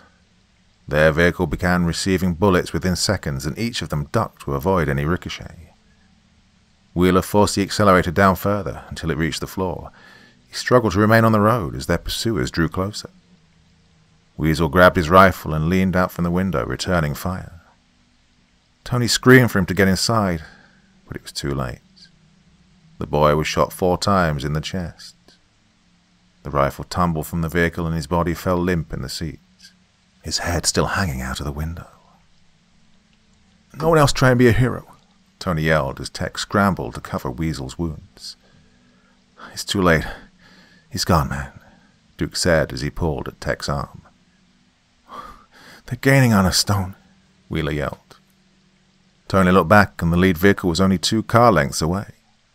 They would overtake them and more than likely kill them. He had to do something, and fast, so he told Wheeler to head for the trees. The wheels kicked up dirt as they rapidly changed direction. The boys were tossed about inside as they bound over a hill and into the woods. The 2 Humvees behind them followed after and weaved between the trees. Wheeler struggled to avoid each one as well, but sideswiped a large oak, causing him to lose control. The wheels caught in an awkward angle and turned the vehicle on its side. The world went dark for a moment. When Tony opened his eyes, he could have sworn he saw Colin kneeling over him. He smiled slightly and Colin did the same. He could hear talking around him, but simply looked back to his old friend. Tony began to apologize, but Colin simply shook his head. The figure mouthed the words, "You're not done yet," before disappearing. Tony was forced back to reality by the sound of Tex screaming for help. General Foreman had him by the hair and was dragging him toward one of the other vehicles. Duke struggled to remove himself from the overturned Humvee, and it appeared that Wheeler had been killed during the crash. Tony slowly rose from the ground, his eyes searching the area. Duke was almost free from the vehicle and Foreman had returned to claim another one of the boys. The other Humvee had turned back once they'd noticed the crash. They'd need equipment to retrieve the vehicle, and Foreman was sure he could handle a couple of kids. Tony gritted his teeth and began walking toward the general despite the pain he now felt in his knee. His hand reached down and grasped a grenade, pulling the pin. He shoved it in front of him so Foreman could clearly see. "Step away from that Humvee," Tony screamed. "We're taking it and we're getting out of here." Foreman paused and held up his hands. "Now, hold on. Let's don't do anything stupid." No talking," Tony barked. "You get away from the vehicle now or we all die." The general laughed. "You can't be serious, kid." "Dead serious. We're leaving and you're not going to follow us," Tony replied. "We don't want to be pawns in your war. We're not soldiers, we're kids. We're going to live." Foreman slowly backed away as Duke grabbed a few bags from the crashed vehicle. The two boys joined Tech in the general's vehicle and Duke took the driver's seat. Tony eased himself into the passenger seat, still holding the live grenade. As they rolled past the crash, Tony tossed the explosive into the crashed Humvee. Foreman dove behind a tree as the three boys drove away. The sound of the explosion echoed through the trees as they exited the woods. They never looked back as they headed east and toward anything better than the life they'd come to know.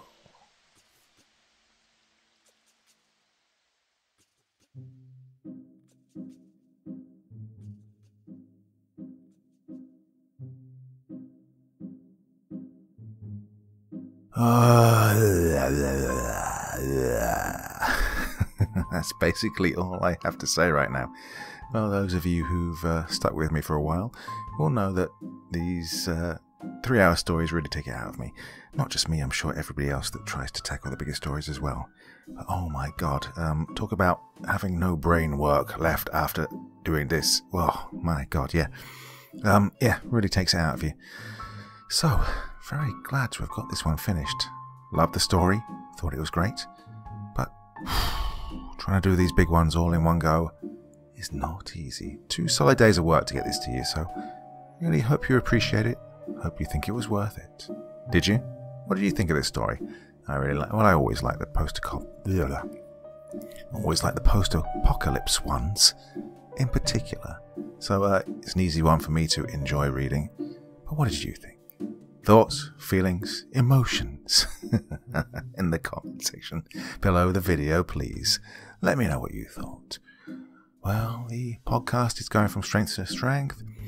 If you haven't discovered it yet, please look in the video description. Every single listen will help make it popular and, well, help make me able to keep it going, to be honest with you.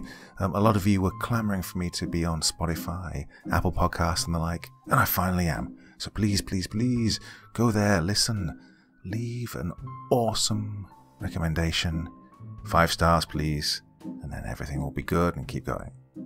Yeah? Love you guys. Thank you so much. Well, until next time, which will be very, very soon, very, very sweet dreams and bye-bye. Going for a little nap now.